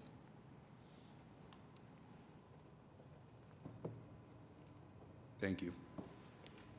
Passes unanimously. All right, item 11H is an ordinance on final hearing that was recommended for approval at 3916 Northwest 164th, going from PUD 706 to PUD 1916. Councilman Stonecipher. Yeah, Mr. Box, I meant to come and talk to you this morning and didn't. I have a couple of questions that came up on this. Would it be all right if I deferred this to the 20th? To December 20th? Can we put it to the heel of the zoning cases? Let me text my client. That one of the problems is there are building permits already issued. All the dirt was already moved, and they are mobilized on site. Okay, can we just put it to the heel of the docket and let me visit with him for a second? Sure, okay, so we'll hold item H for a moment. 11I is an ordinance on final hearing that was recommended for approval at 1900 Northwest 10th, going from R2 to SPUD 1447. Councilwoman Hammond. Yeah, this is property over on 10th Street to be rezoned for multifamily development, and I will move for approval.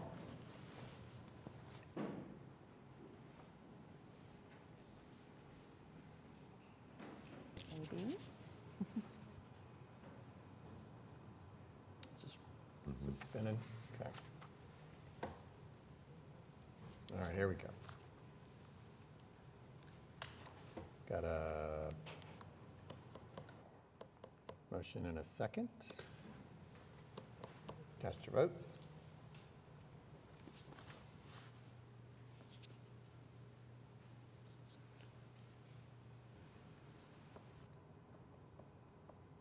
Passes unanimously.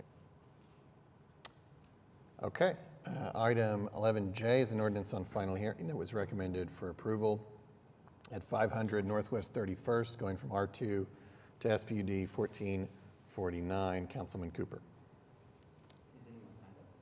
They have not. Mic on?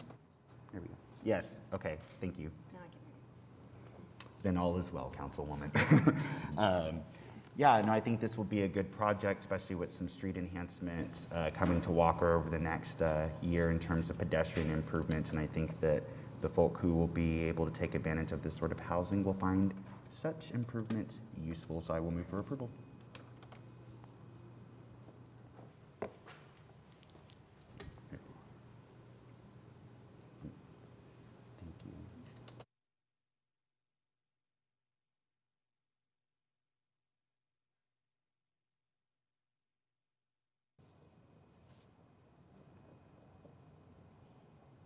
All right, we have a motion and a second. Cast your votes.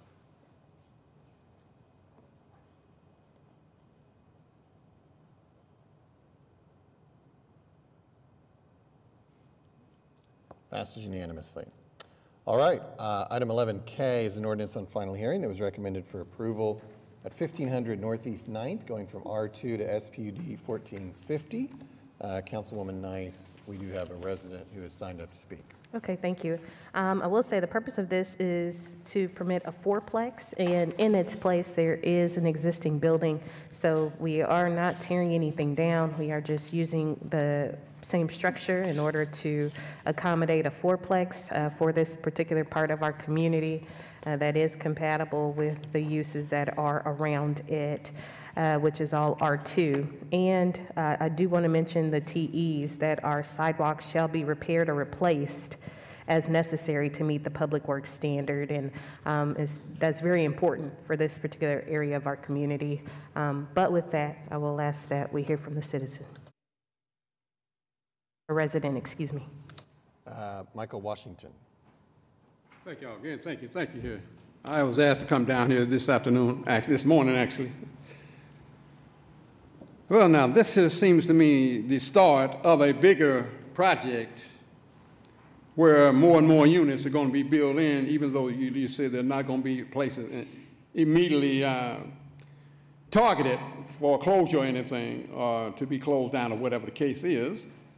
Now, this is going to be in a spot you said it's already opened up. I understand that. But now, does this open the door for other units to come in that area? So we're talking about a low income, quote unquote, medium income, low density residential area.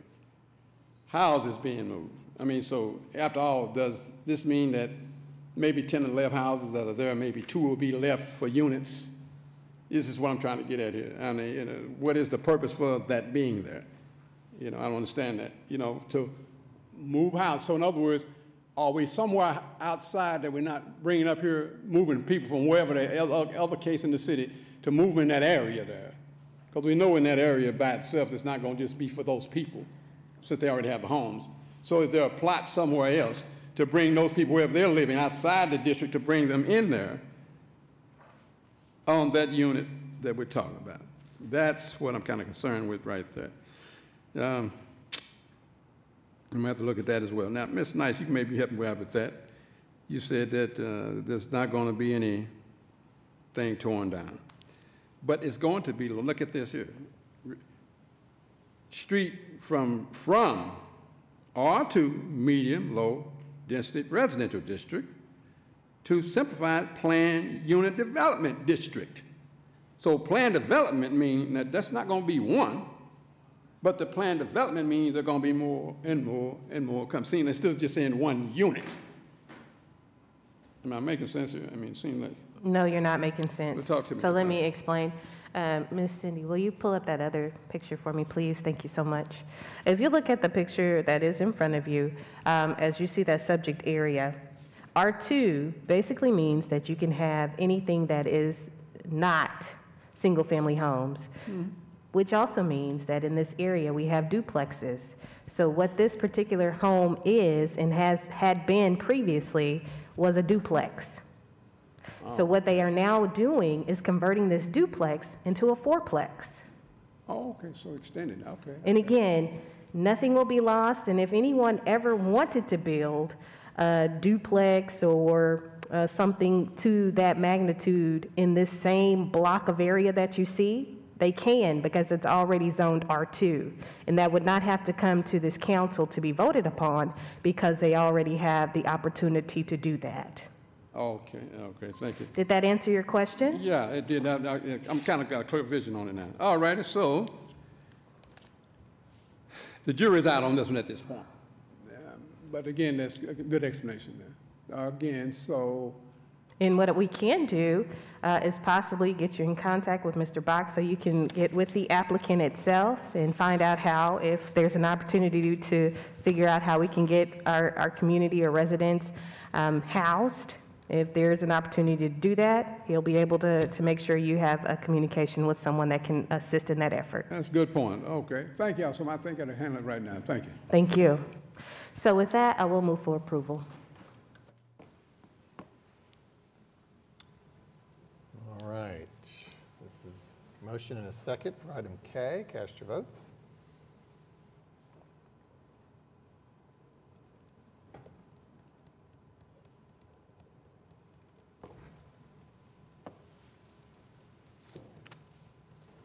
Mayor, I'm not able to vote via electronically, but I would say yes. Okay.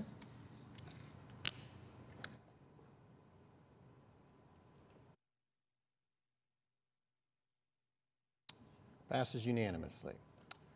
All right, item L is an ordinance on final hearing that was recommended for approval at 5101 North Pennsylvania, going from R1, PUD 1715 and PUD 1351 to SPUD 1453. Councilman Cooper. Has someone signed up to speak other than my invite to Mr. Box? They have not. Okay.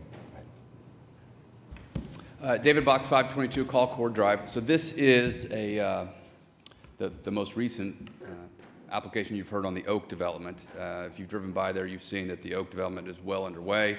Most of the utilities are being moved and or are in place. This sliver was part of a closing application that you heard, I think, a couple months ago. And typically when you have a piece like this, the subject property would have just reverted to the adjacent zoning, which would have been the PUD for the Oak. Based upon the manner in which this piece of land was originally conveyed to the Department of Transportation, there was a limitation on the zoning. And so we had to come back and rezone that tiny little sliver because of what you see there. You can see how two buildings actually touch this track. So what we've done is match the regulations contained in the master PUD so that there will be a cohesive development. Planning Commission recommended approval, no technical evaluations.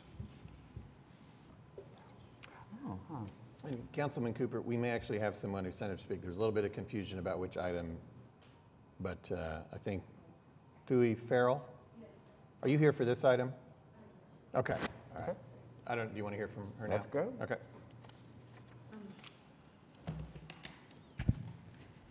My name is Thuy Farrell. I'm an advocate for homeowners and citizens living around the Oak development at the corner of Northwest Expressway in Pennsylvania.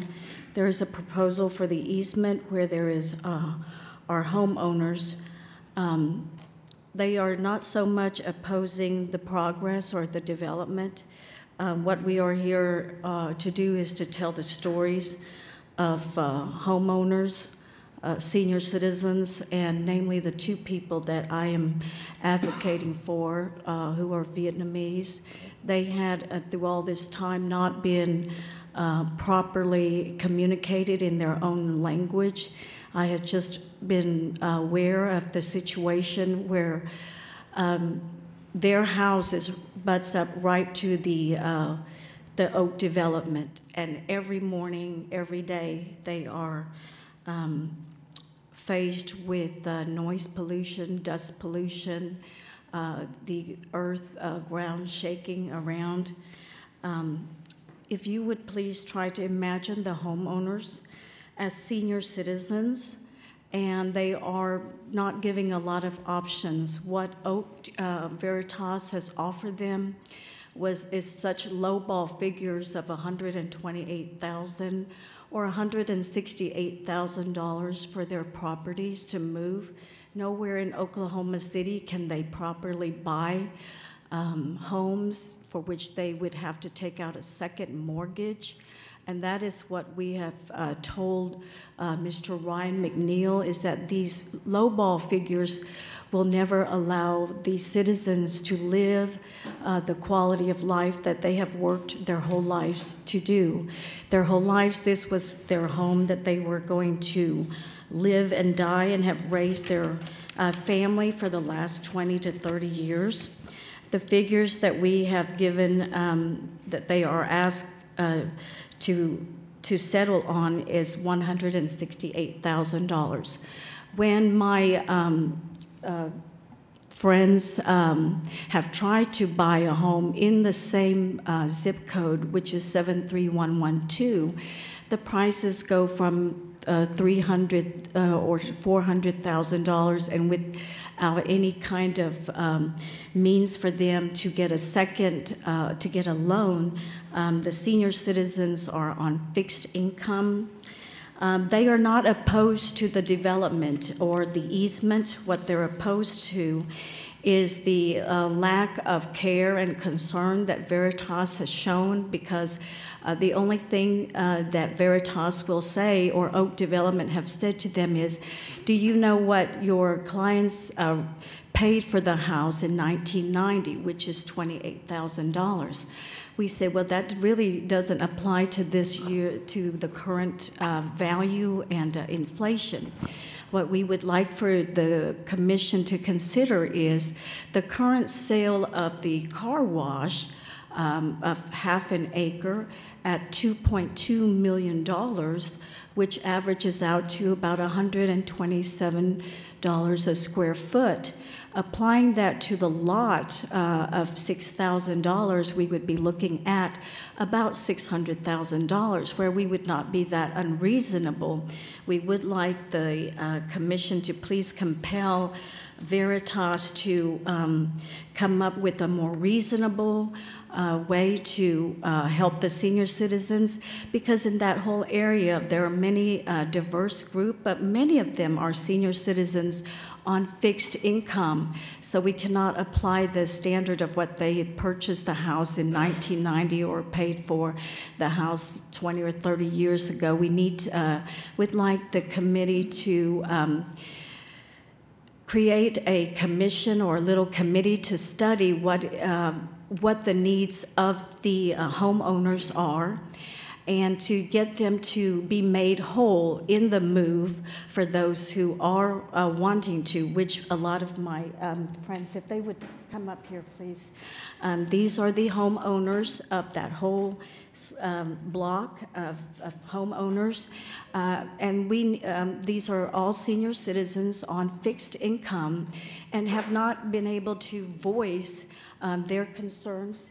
This is Mr. and Mrs. Van, who have never even known about the process for which they can oppose the easement. This is the first time that they have the paperwork and everything have been translated to them. They were offered very low amount just this year, and they told the Mr. McNeil that there is no way that they can sell this house for $168 and go out and buy a house for which they would not have a mortgage. This is Mr. and Mrs. Van, whose house has a whole advertisement of Oak Development right plastered at the fence that butts up to their home. I would also like to introduce Carol Kimes. Would you come up here? And just. Okay, I was not prepared to speak today, but this is just one of many little easements that they keep asking for, and they've keep encroaching in our area, which is fine. If you're young, you can maybe get a loan and progress ahead. But what's happening is, if you look at the location of the homes that we're talking about, it's 50th all the way down to Youngs Boulevard.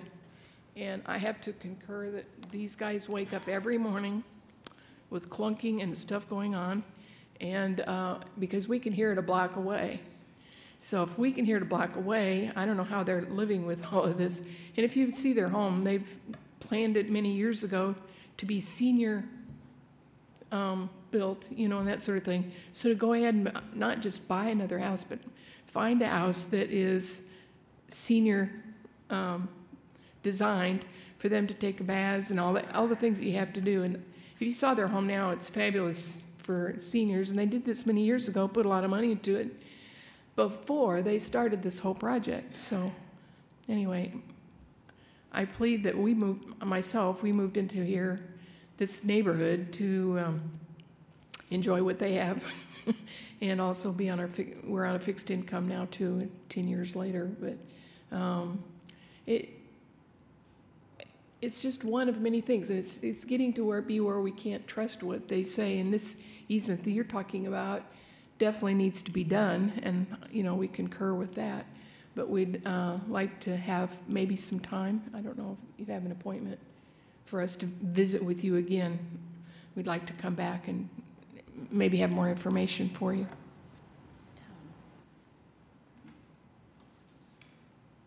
I see the Oak as a good development for the city. I'm sorry.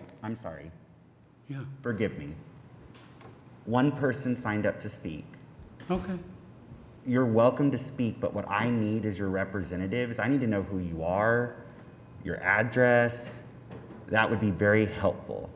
But I only have one person, and the public who's watching this needs, for the public record, to know who is speaking, these sorts of things. So you're welcome to do so, but would you mind first name, last name, home address, please? I apologize. This is our first That's okay. time. Thank you. Go ahead and say your name, Tom. I am Tom McGivney.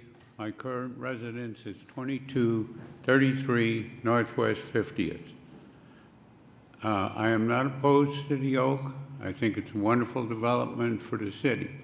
The problem is the people that live in the area have not been treated properly. In the beginning, they came to us. We were fully informed of what was going on. And after that, it's been a blank. We have to call them to try and find out. I wake up every morning with dump trucks coming down 50th Street. Huge dump trucks and everything else. Now, all of a sudden, in their initial presentation, there was no notification of this car wash being bought or their original area being expanded. I cannot basically have somebody come and look at my house when there's trucks driving around. We become a construction area. My opposition is to how the Veritas organization is taking care of the people, or not taking care of the people, as they proceed with their constructions. I think there's a lack of attention to the current citizens of your city. This is Sandy McGivern, also at the same address, the spouse of Mr. Tom McGivern. I don't really have anything to say. I have spent a lot of time with them, and I think the concern is the treatment of the homeowners and residents. And we're asking you to please compel Veritas to study what a fair market value is, and using the standard that they have published and paid for at the car wash of $127 a square foot as a possible standard for buying these homeowners out, which they are willing to sell, but it has to be fair, equitable, and to make them whole and not to lower their standard of living that they have worked their entire lives for. Thank you very much. Thank you for speaking. First, well, I have two people I have some questions, maybe three. But first, if we could hear from the applicant's representative, would you mind speaking to, I think specifically my first question is when I hear a resident talk about the language barrier, you know, Ward 2 being, as you know, home to our city's historic Asian district with a pretty significant Vietnamese population and Vietnamese speaking population. I'd like to kind of hear a little bit more context, if you wouldn't mind, on that, and then anything else to which you'd like to respond. So my belief is that more public engagement happened on this project than any project I've been involved in over the last 15 years. Mr. McNeil and his development team started having public charrettes back in 2016 on this project. There were a host of covenants that encumbered this property that required sign-off to revise the covenants by the neighbors. There were multiple public meetings held with the neighbors to discuss the project, to discuss the covenants. There were multiple payments made to neighbors to get them comfortable with revising the covenants. Multiple lawsuits were filed to revise those covenants all the time.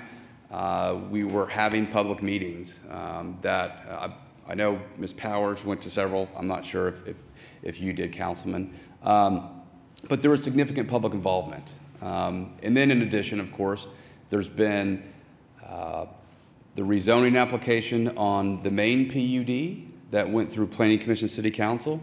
There was a rezoning application on the western piece after an engineering issue was discovered that went through Planning Commission City Council.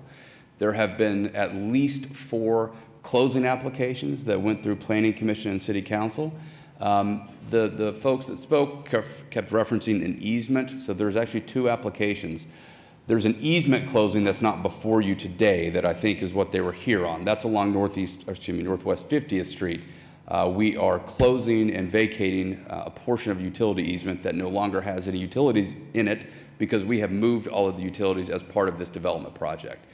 We are sympathetic to the idea that living next to a construction site would be problematic. One of the ways we're trying to avoid longer-term problems is you'll notice that 50th Street right now is closed. In an effort to get as much of the infrastructure done as possible, we've worked with Eric Winger to try to get all of this done so that once 50th Street reopens, it's just reopened, rather than doing 50th and then closing it as new buildings come online. So we are trying to do this in a manner that is as quick as possible, understanding that living next to a construction site will, at times, provide problems. In terms of the sale of the red carpet car wash that my client bought, of course, that is a commercial tract at the hard corner of Northwest Highway in Pennsylvania. To try to apply $127 a square foot to a commercial sale to a single-family home that is in a neighborhood, I'm not sure this is the forum to try to negotiate the sale of their home. Mr. McNeil has purchased several homes in the area, and if he's interested in that, I can give them his contact information and put them in a room together. What's before the council now is that little tiny sliver of land at Northwest Highway and Penn that we're seeking to put into a SPUD that would match PUD 1715, which was a heavily negotiated PUD with lots of public involvement. There was protest at that council, but I think it was limited to Simon at the time that it came through. So what's before you is just that sliver. If you see that screen, you see the CE 988 that was a closing application along 50th.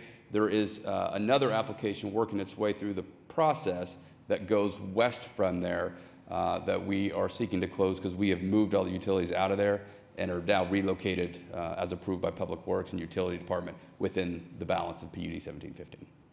So is it my understanding, in my memory, because I took office in 2019, so I wouldn't have been there when these public meetups would have happened in 2016, 17, 18. But come 19, as you recall, this was one of the first items that came to council to rezone the entire thing. I believe there was a couple hours worth of a public debate because Penn Square Mall, their representatives were here. Yeah. Simon Properties were here. I mentioned this backstory to say that, am I understanding would you go back to the previous screen, the notification? This would have gone out, something like this, back in 2019, right? To the residents within the 300-foot radius? Correct. It would have been much bigger because it would have encompassed the balance of 1715. And to your point, this has happened at least 3 more times where some sort of notification has gone out to the residents within that 300-foot radius? My belief is at least 16, because I can count at least 8 separate cases. There would have been a notice for not only Planning Commission, but also City Council. So I mention this just to say that I want to make very clear on a public record, notification has gone out multiple times, and there has been opportunities for residents to come speak before this body. I very vividly remember at least a 2-hour back and forth between Penn Square Mall right here in this room. So I would not want anyone to leave today believing they did not have an opportunity to speak multiple times at Planning Commission and then here before the council. But I do have one still remaining concern, and I think this might be a city manager question. Maybe it's legal. Because again, with Ward 2 having the Asian district, I think in terms of notification, do we have any precedent? What happens for our residents who are Spanish speakers, Vietnamese speakers? Like, by the way, let me also just say this about the 300-foot radius, and correct the record if I'm wrong. Some of the council members with longer memories might know this. It wasn't until maybe Ward 4 years ago, Pete White made that a thing where we started notifying people within a 300-foot radius. State law? Okay, when did that start? Do you remember? I don't know. But that wasn't an always and forever thing. So we have that now. What about our Spanish-speaking and Vietnamese residents, and other languages too, right? Because even within the Asian district, it's not just Vietnamese, it's Laotian, Japanese, Chinese, etc. What have we done historically, and what are options going forward for us to maybe think about when someone receives these notifications in the mail, that if it's in English, for them to be able to say, okay, got it, but how can I get this? So I'm going to let JJ correct me if I'm wrong on this, but I think what we typically do, it's kind of like with some of our meetings and things, but if we get notice that someone, if we find out that someone needs help with interpretation of a notice that we send out, I think we try to deal with those as we get notification of that. We don't actually provide the notice in those other languages directly, but we try to respond as someone reaches out, which I know can be a challenge. But. Mm-hmm. It's taken on a case-by-case basis, and if someone calls and needs an interpreter, the city has a list of multiple language-speaking employees that we can call on for interpreter. Now, does it say that on this document? I don't know if it says that. It does have all of our phone numbers and the ability to reach us. A request, if I may then, going forward, and I think if nothing else comes out of this conversation, I'd like for us to maybe look at, I'm just thinking when I travel to other cities and I see a more densely populated part of town where it's gonna have folk whose migrant stories are many, right? I'd like to learn from how those other cities handle these sorts of moments. I'm thinking in New York, when you go into Queens, et cetera, it's just, people from everywhere. I'd like to know what that looks like. I mean, my guess is we have an option to maybe just put simple language on there that says for an interpreter, but I don't know, and I'm thinking legal would have to help us out there. So I do think that's something that I think I would like more on that. Councilperson, if I may, also in that lens, and I apologize for being a part of this conversation, but when you go, I know traveling to other cities and even just traveling to Edmond, if you look at their notices, they have them sitting on the property itself for that notice there will be a hearing about this, please come.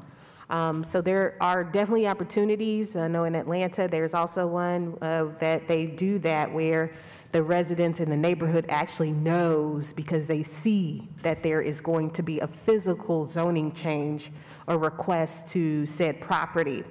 But in the lens of what you were saying as far as that language, is there a possibility of just adding to the notice at the bottom, if you need in other languages, if you need assistance in another language, please contact said number for our city in order for us not to have to change that.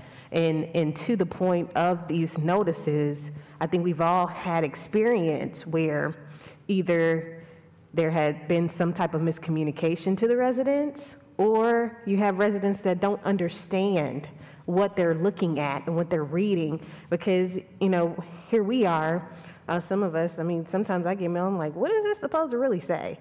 Instead of actually what it says. There's always extra language that it's like, okay, it's not as plain as it should be in order for folks to really understand this is what is about to take place. So there are definitely barriers when it comes to just your average resident sometimes reading stuff that comes from the city or from any other government entity, if you will, about what the communication is being said for them to understand or to respond to. Right now, I can tell you, I'm looking at the notice for this particular case. The notice says in English, for information, call the number, and there would be no reason you couldn't put that in Spanish too, right under the English version of it. You don't have to change an ordinance or anything for that. We could put that in other languages. Yeah, because of the fact that we could deal with so many different languages, we would probably leave it in a way that's a general statement, but let us explore that and just see what options there are. Good. Yeah. Good. Oh, thank you both for that. May I stick with Kenny? And so I think I have two more questions here. One is, I believe I already know the answer to this. I suspect some of the residents are not going to like what they hear, but I'm just going to ask. You heard their request in terms of compensation. Can this body, the council, do anything in terms of compelling, which was the word I heard, compelling a private entity to negotiate or renegotiate or pay really anything? I want to hear, this is our legal representative for the city. I don't want to give you my opinion. I'm going straight to the lawyer's mouth. No, the city can't do anything about that. We can't force a private owner to buy property from other private owners. So, and I say that James, for people who maybe don't think about this stuff on sure. a daily basis and might conflate it with things the city does or the government does, the developer is not exercising eminent domain. They have every right not to sell.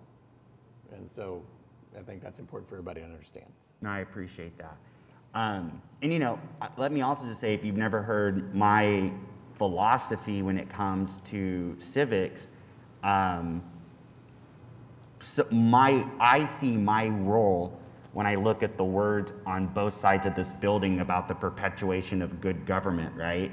I see my role as how do I invest in from the public sector, the infrastructure that then gives way to a resident or a business owner to developing along where we've built the sidewalks, the bike lanes, the public transportation, the parks, right? That's from the public sector, those investments could then spur private sector growth, right? But I'm not the private sector, and I can't make them do the things. Now, to an earlier conversation though that I heard about and to the mayor's point, when the city does do economic development deals with a business, I do wish the city had a better history, and I look forward to being part of its future here. But I do wish we had a better history of incentivizing small businesses rather than the bigger ones, but that's for a different day, different conversation. So that's just kind of my own personal economic and civic philosophy there. So I would say if y'all have those conversations, those needs, that really is something to talk with the applicant's representative here, Mr. Box. I also understand that there's some trust that's, from what I heard you say, broken. I can't force him to tell you the truth, or I can't force him to lie to you, but he is here for you to have a conversation. You have a question?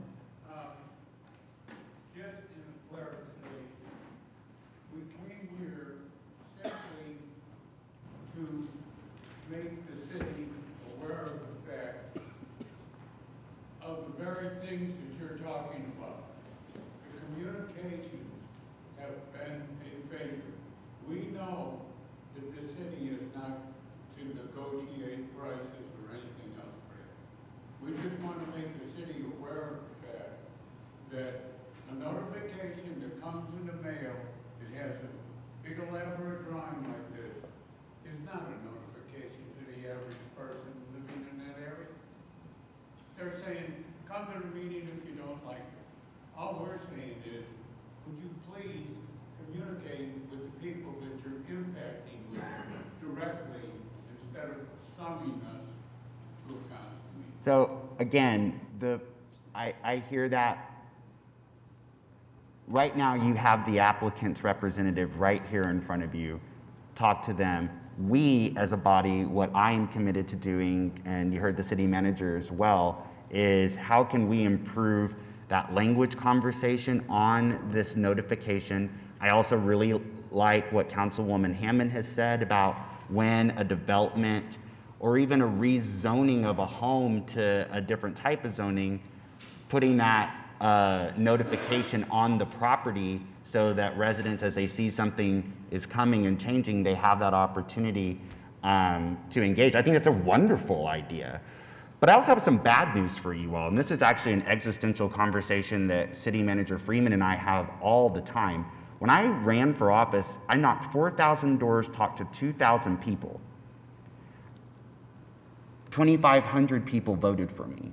That's not a bragging, because let me tell you this, 85,000 people live in Ward 2. 50,000 are registered. I would love what you just said, for more people to, when they see a notification in the mail, whether it's to go to a zoning meeting or when I say I'm having a meetup in Ward 2 to talk about Ward 2 issues, I wish 50,000 people would show up. This was literally a conversation City Manager Freeman and I had just last week of me trying to find more ways to get residents engaged in. And there are a lot of things. I don't know all the reasons why people don't engage. There can be so many times we can send out things and people just don't listen to it.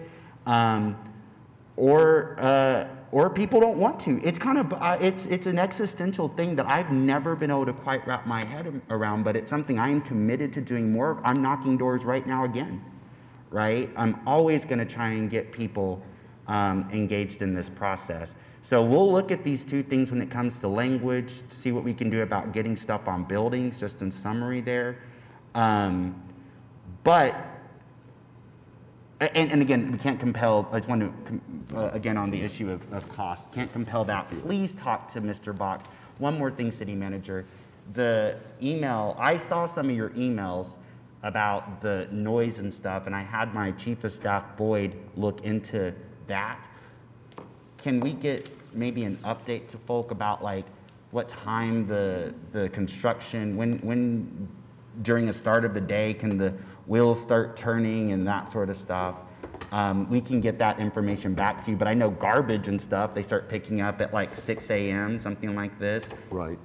And Kenny had an update too. He had some information, like code enforcement has been out there. Yeah, I had code enforcement go out. Boyd and I actually, after we got your email, and that's another thing I want you to know.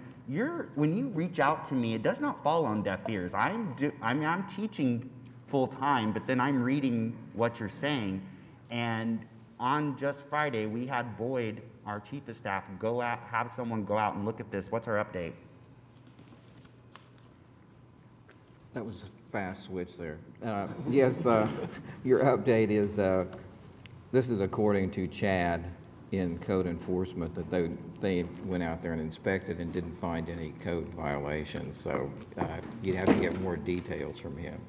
And then we'll keep sending, if y'all have specific times of the day or places you're wanting code enforcement right up here right now, well, JJ, so you could talk to JJ about specific times that you're wanting people to go, the city to go put some eyes out there for accountability. Happy to do that. Absolutely. Now, those are the things I heard. I need to go ahead and move forward with this easement thing, but again, your avenues right here with the applicant's representative, your other avenues right here with code enforcement. We'll look into the zoning updating stuff, and that's where I'm at. Am I missing something? By the way, it's hard for someone to sit back there and not be at the mic and to make sure the public who's watching this at home can actually hear what you're saying. One thing. I want to thank the City Council for recognizing our issues that we had just talked about and taking action where it's appropriate for them. I want to thank you. I appreciate that. And we say one, well, go ahead first and I'll respond.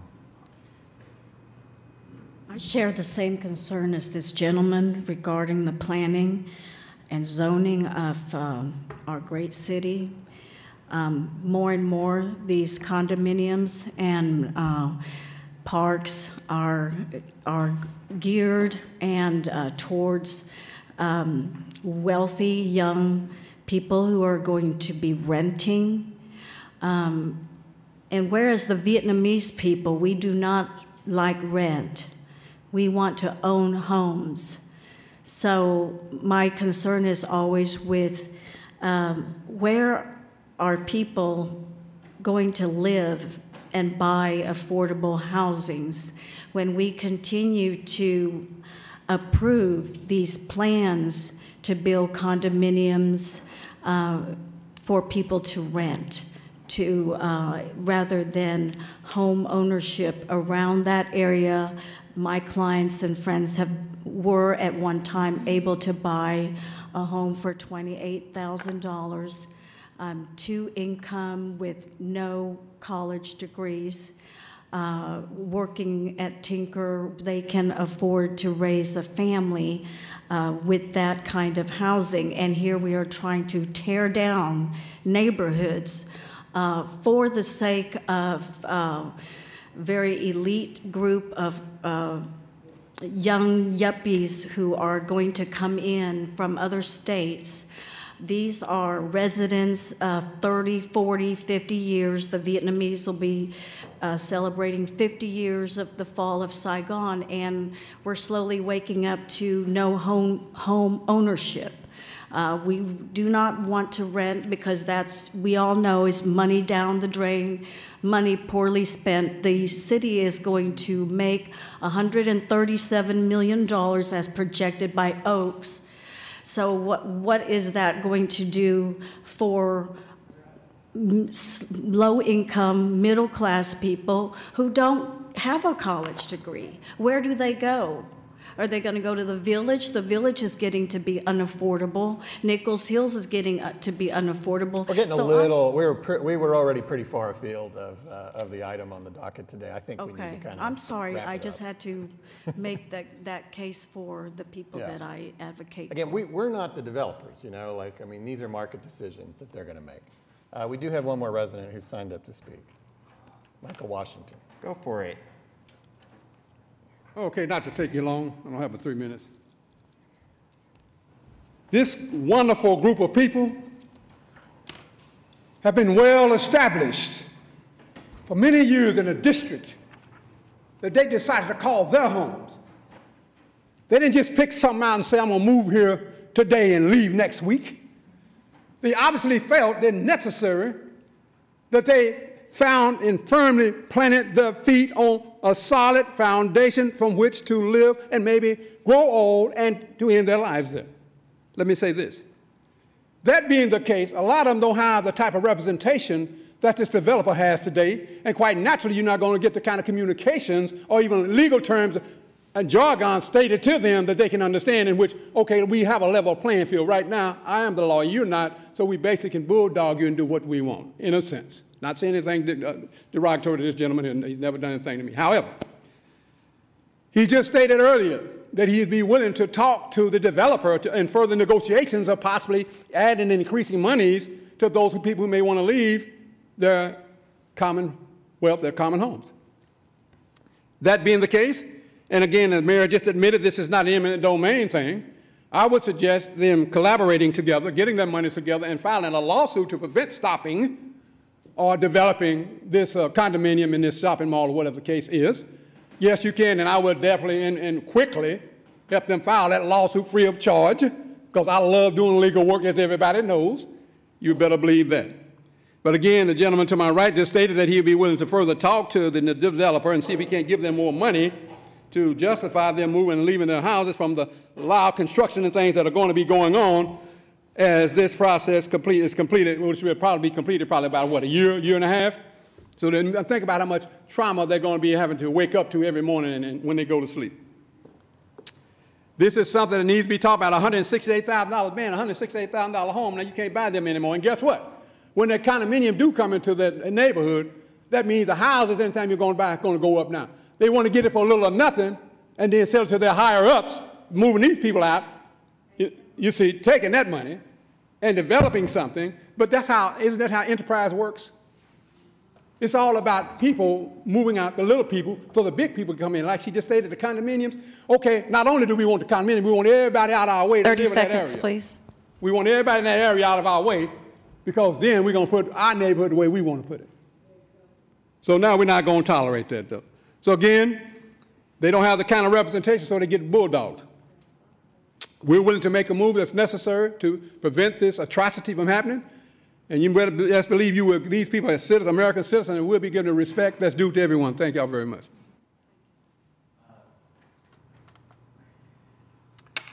One more thing. So the reason why it's easy for me to hear the residents' concerns today, and again, I appreciate you taking time to be here, is my mother turns 79 next month. She's a retired dialysis registered nurse.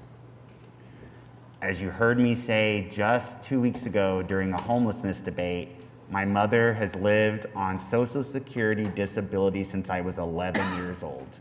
My father was an alcoholic who drank all of our money away. I know what it's like to live on a fixed income. I'm not rich. I don't come from a rich family. I didn't go to the private schools.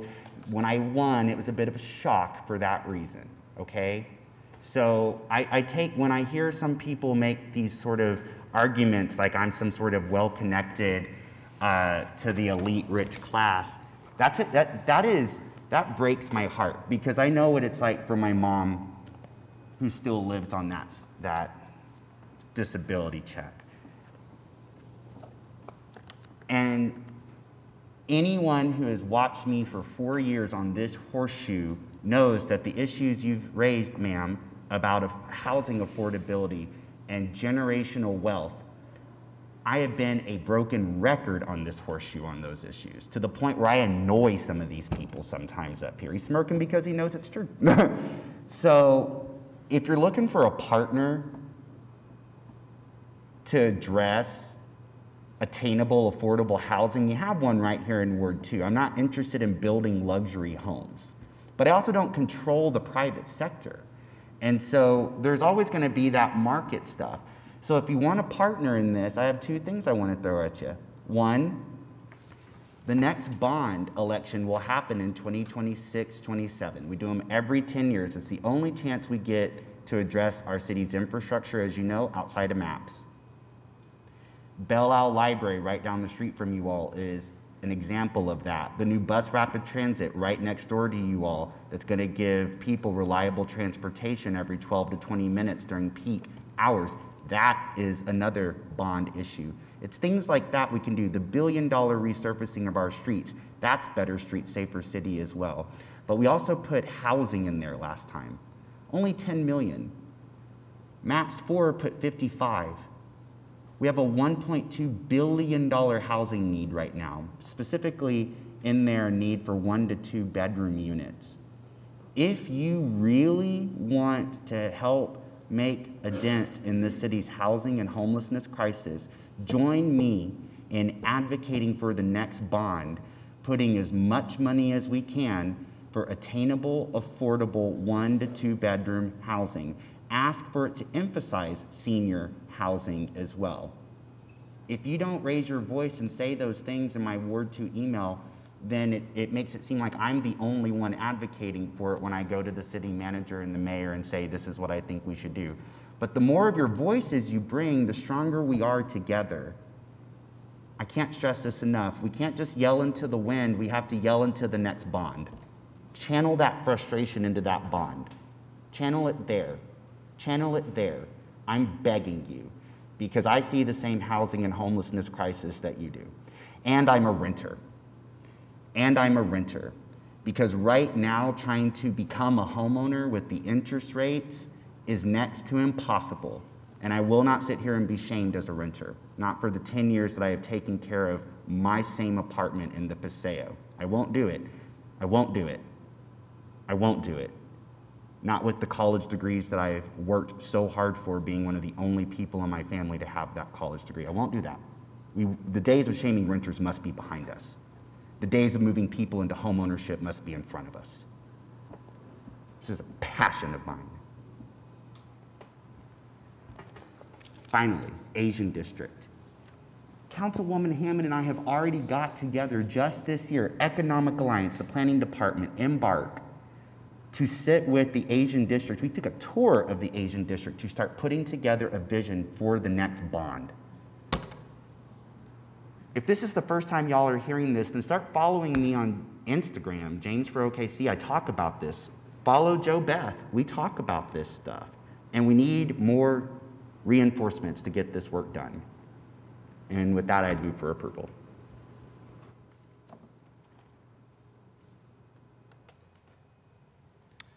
All right, we have a motion and a second. Cast your votes.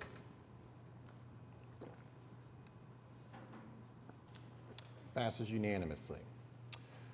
Okay, we're moving on now to item 11M. This is an ordinance on final hearing that was recommended for approval at 5301 South Dimple Drive, going from R1 to SPUD 1455.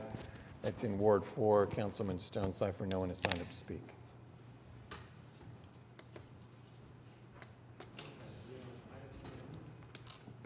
This wasn't in my list sent to me, so just give me a second. Are you here to speak on this? Yes, sir. Would you give me a brief introduction, please? How are you today? Good, Brother Councilman. John Pettis, 1006 Northeast 17th Street, here on behalf of the applicant Middale School District and Community Health Centers of Oklahoma.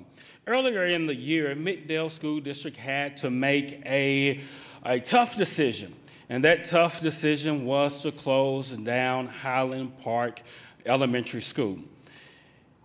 Middale School District built Highland Park Elementary School in 1969 to serve families in southeast Oklahoma City. Highland Park Elementary School property is a total of 11 acres, and the square footage of the buildings together is around 70,000. Middale School District searched all over to find the right community partner, and they chose Community Health Centers of Oklahoma. Community Health Centers of Oklahoma was formed in 1973 by 5 African-American women who wanted quality health care in the eastern part of Oklahoma. So Community Health has now 7 locations. We operate locations in Kearney, Oklahoma, Langston, Shawnee. We also operate the Healing Hands Clinic in downtown Oklahoma City. We operate Perry Clausen Clinic, which is on 17th and Kelly, as well as our Mary Mahoney location, which is the far eastern part of Oklahoma County, and then our school-based clinic at Millwood Public Schools. Here, we are planning our 8th location.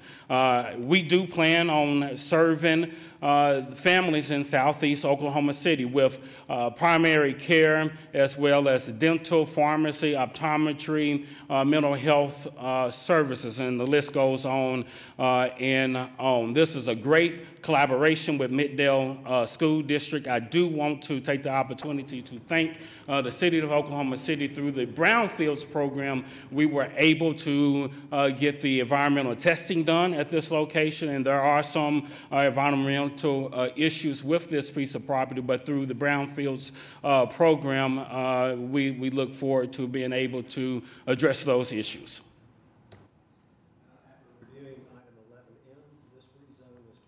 Community Health Center. I'm not aware of any protests. Has anybody filed to speak in opposition? At this time, I'd move for approval.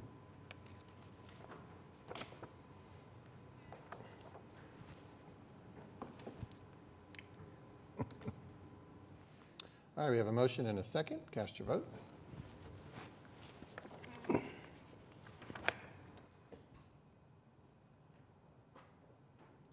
Passes unanimously. All right, thank you, Mr. Mayor, and thank you, the council. I do want to also thank the Santa Fe Division. The past few weeks, we've had some situations to arise at this particular location, and the Santa Fe Division responded within minutes. So again, thank you to the Santa Fe Division. Thank you, Mr. Mayor. Thank you, council. Thank you, Councilman Pettis. Okay, item N was previously deferred.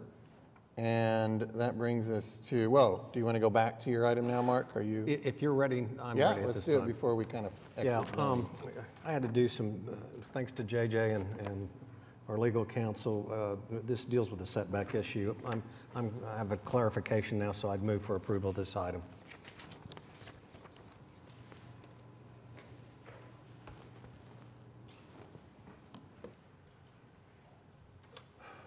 Okay, we got a motion and a second. Cast your votes. This is for item 11H.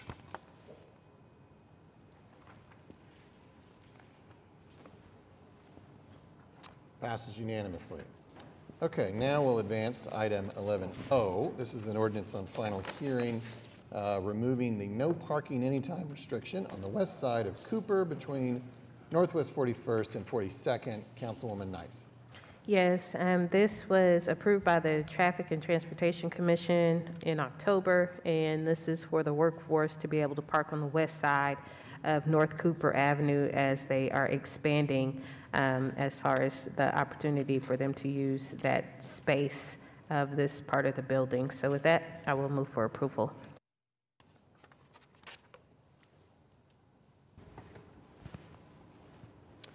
Okay, we have a motion and a second. Cast your votes.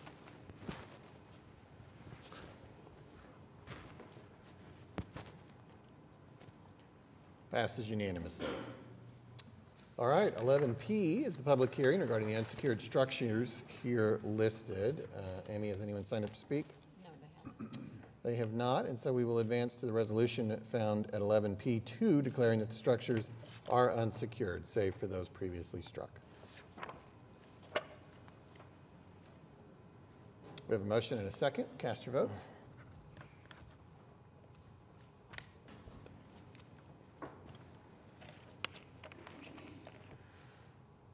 Passes unanimously.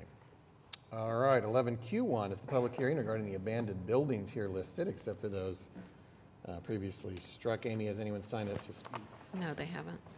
They have not, and so we will advance to the resolution found at 11Q2, declaring that the buildings are abandoned, except for those previously struck.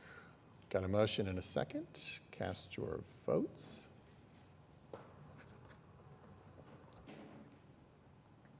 Passes unanimously.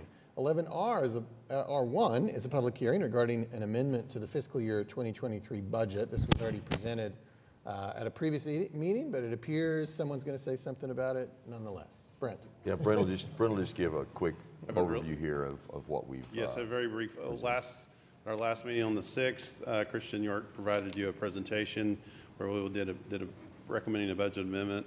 It impacts 6 funds, totals about $25 million as a result. We'll have a budget of $1.872 billion for FY23. This will be our second budget amendment for the year. And if you want any detailed questions, I have Letitia Jackson here from the budget office who can tell you anything you need to know. So thank you. Thanks, Brent. Any questions for Brent? Amy, has anyone signed up to speak under the public hearing? No, they haven't. Okay.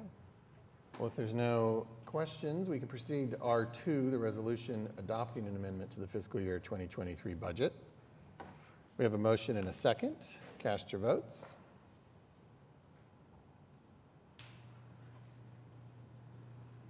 Passes unanimously.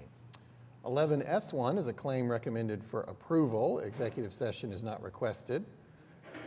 We could take this, well, it's just one item, S1A. Take a motion on that. We have a motion and a second. Cast your votes. Passes unanimously. Okay, votes are done for the day. Item 12 is comments from council, Ward 1. Not today, sir. Ward 2. A thank you to MAPS Board Director David Todd for visiting with the Oklahoma City University student government. Came by campus last Thursday, did a presentation on all the MAPS projects, the MAPS history at the students' request, and we had a really wonderful time learning about ways that the students there at OCU could attend subcommittee meetings, make their voices heard in advocating for the projects in MAPS 4 in terms of shaping them. So I just really appreciate Director Todd. I also just wanted to say thank you to the OCU students for reaching out to me to connect them with the works coming through MAPS 4. That's all. Thank you. Thank you. Ward 3. Yesterday we had our first orientation for the newly formed Human Rights Commission. It was an excellent meeting and a a lot of great minds in the room, and I really look forward to serving Ward 3 and representing the city on that commission as well as my council seat, so thank you. Thank you. Ward 6? Ward 7? Yes, I have a few. Last night, just want to say thank you to the retired firefighters for the invitation to be a part and participate in their annual Christmas party. And darling Darla was definitely the still of the show. And congratulations, if I may, to Mr. Fina. He was here with us when our meeting started. I believe he's 84 years young and just got married. So we can all still find love at any age, that's for sure. So congratulations to him and his young bride. I want to mention a couple of things before I go into what's happening in the ward. Oh, before I forget, also want to say congratulations to Prairie Surf Media for their work with Tulsa King, for that to be renewed for another season. I think that's very exciting and speaks to the growth, the opportunities of Oklahoma City, and in particular, Prairie Surf Media, of the things that they're doing.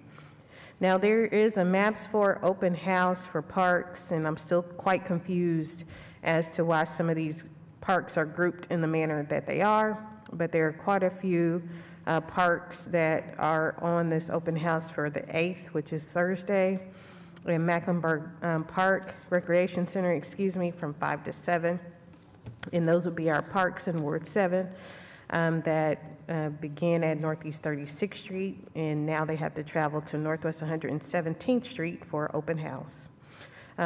Group C, which are going to be some of our eastern parts, the rest of the area of the ward will be on December 17th at Pitts Park. But I would also encourage and take the privilege, if I may, that those who cannot attend for the Group B parks to please be a part of what this presentation and open house will be for Group C, so they can express their opinions of what they would like to see for these said parks and locations as well. I know we had Brittany Hunter come in and talk about the Adventure District, but of course we have safari lights that are happening. We also have quite a few other things, but one of the most exciting pieces is the Railway Museum offering the Polar Express. So if you get an opportunity to be a part of that and just experience it, I understand you will love that experience. And also want to invite folks out this Friday to our East End at East Point. We're going to do our annual Christmas tree lighting, and that's from 6 to 8 p.m. So definitely looking forward to that. And this afternoon, we will be doing a ribbon cutting, reveal, a grand opening, if you will, of the brand new planetarium at the Science Museum, Oklahoma. So I know if you were born and raised in Oklahoma City or the area of Oklahoma County, you have spent time at this planetarium in one way or another. So very excited to see the reveal of this new planetarium. And with that, that's all I have. Thank you.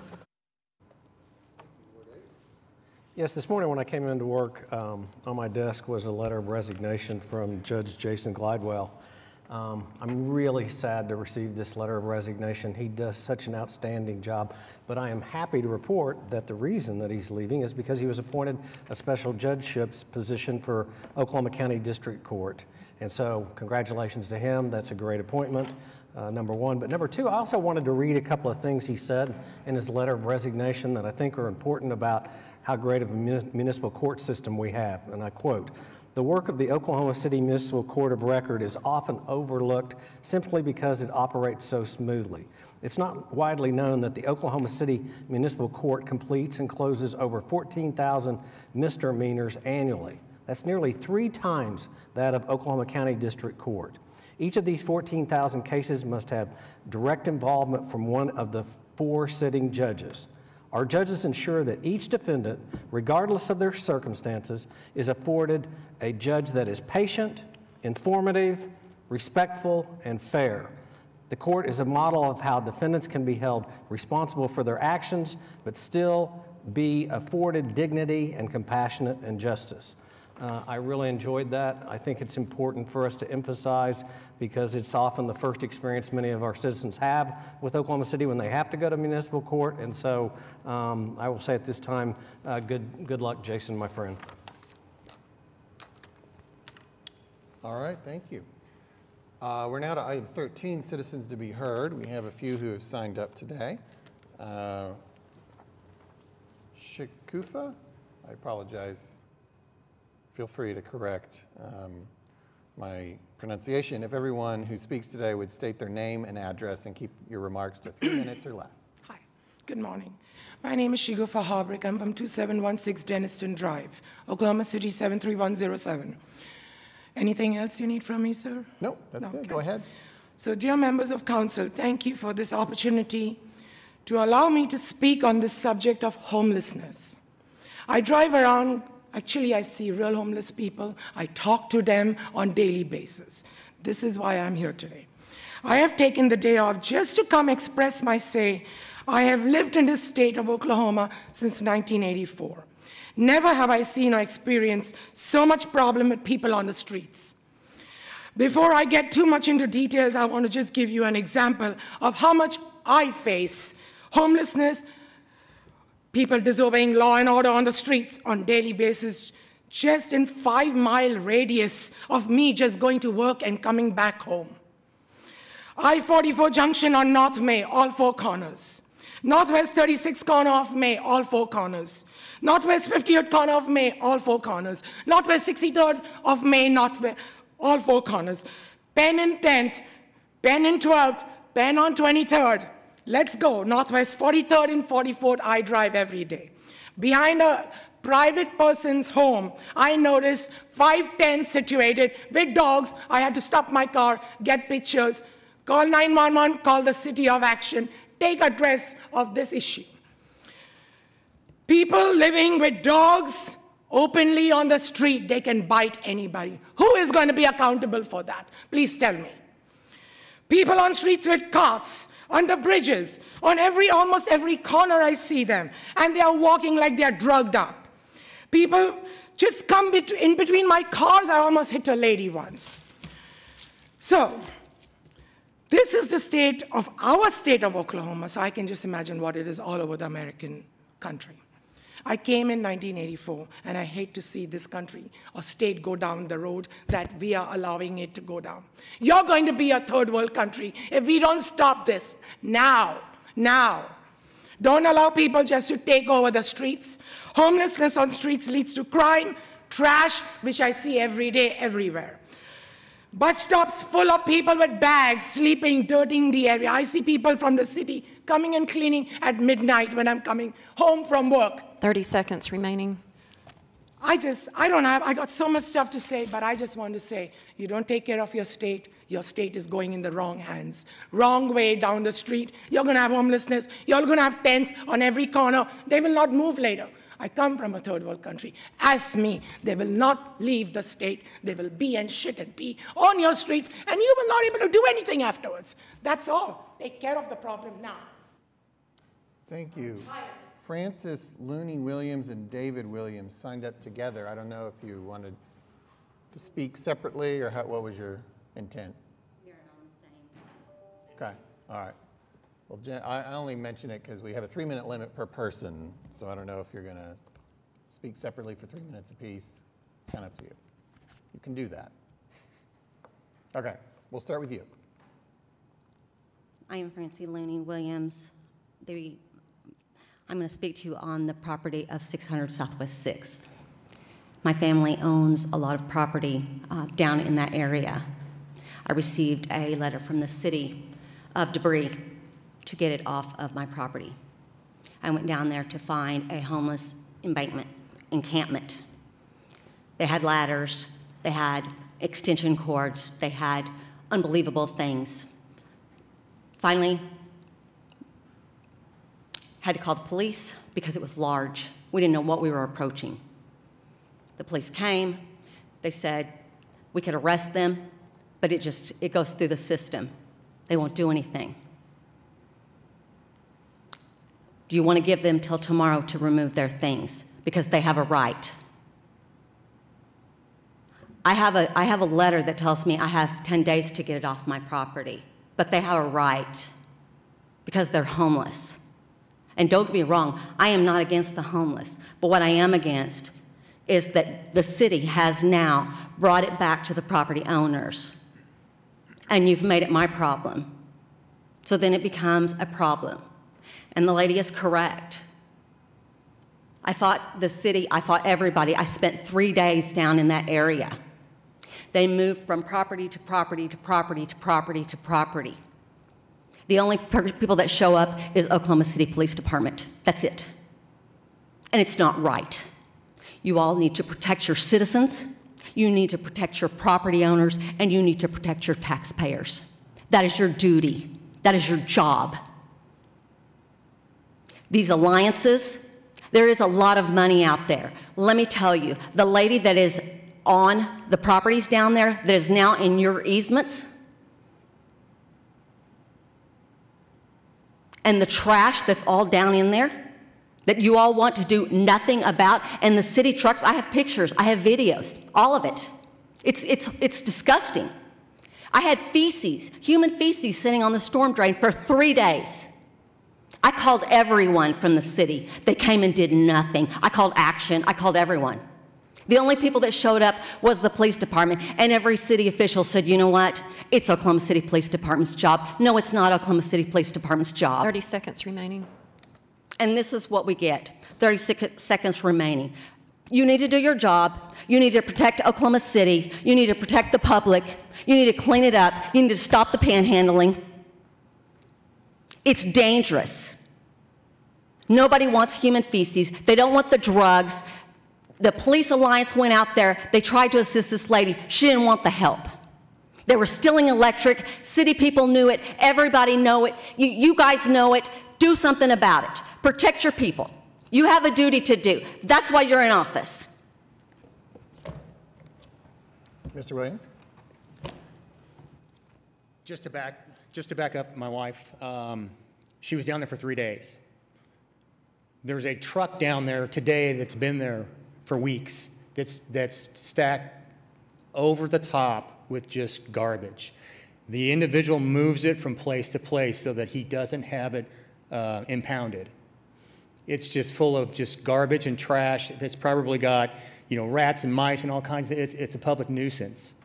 The only way we got any action out of any of it was for me to call the news station. When I called the news station, they told us that, yes, it's a problem, and they don't have any videos. And I said, my wife is there now, go down there. They came down there. I called her and let her know that the news station was on the way. At that point, she told the officers that were there. The officers then, all of a sudden, just like that, things started happening.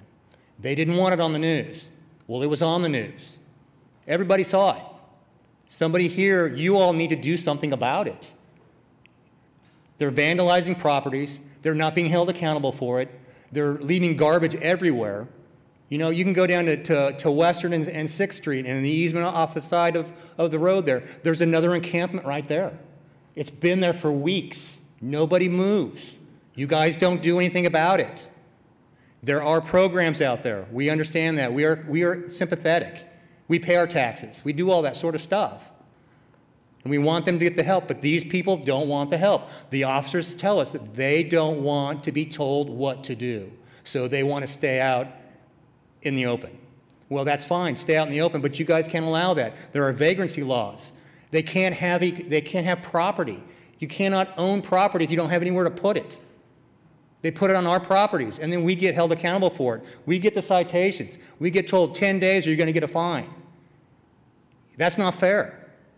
We pay our taxes. We pay you guys. You guys are supposed to take care of us, and you're not.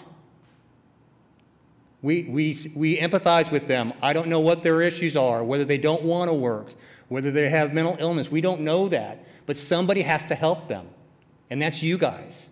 Leaving them out in tents it's 48 degrees out there, and it's cold when I walked in. I wouldn't want to be out there. That's not doing them any good. So what are you guys going to do? Just let them sit out there until they end up on somebody else's property and then have the code enforcement come by and give a citation to the property owner to remove the property that wasn't there the day before? That encampment that was there on our property appeared in one day. One day. We cut the grass 2 days before that, and 2 days later, we had a full encampment. 30 seconds remaining. So I don't know what you guys are going to do about it, but you need to do something. Sitting up here doing nothing about it is doing this. It's getting people involved. We are not Los Angeles. We are not the Pacific Northwest. I lived in Seattle for 10 years. It was the worst experience of my life. There's more homeless up there than you can imagine. And the tents line the highways. So it's something you guys need to do. People move to Oklahoma for a good reason. That's all I got.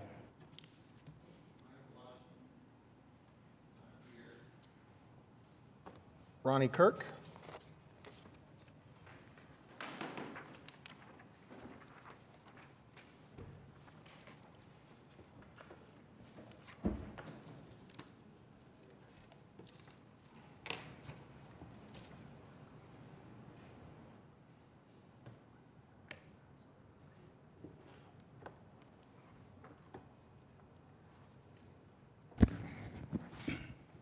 My name is Ronnie Kirk.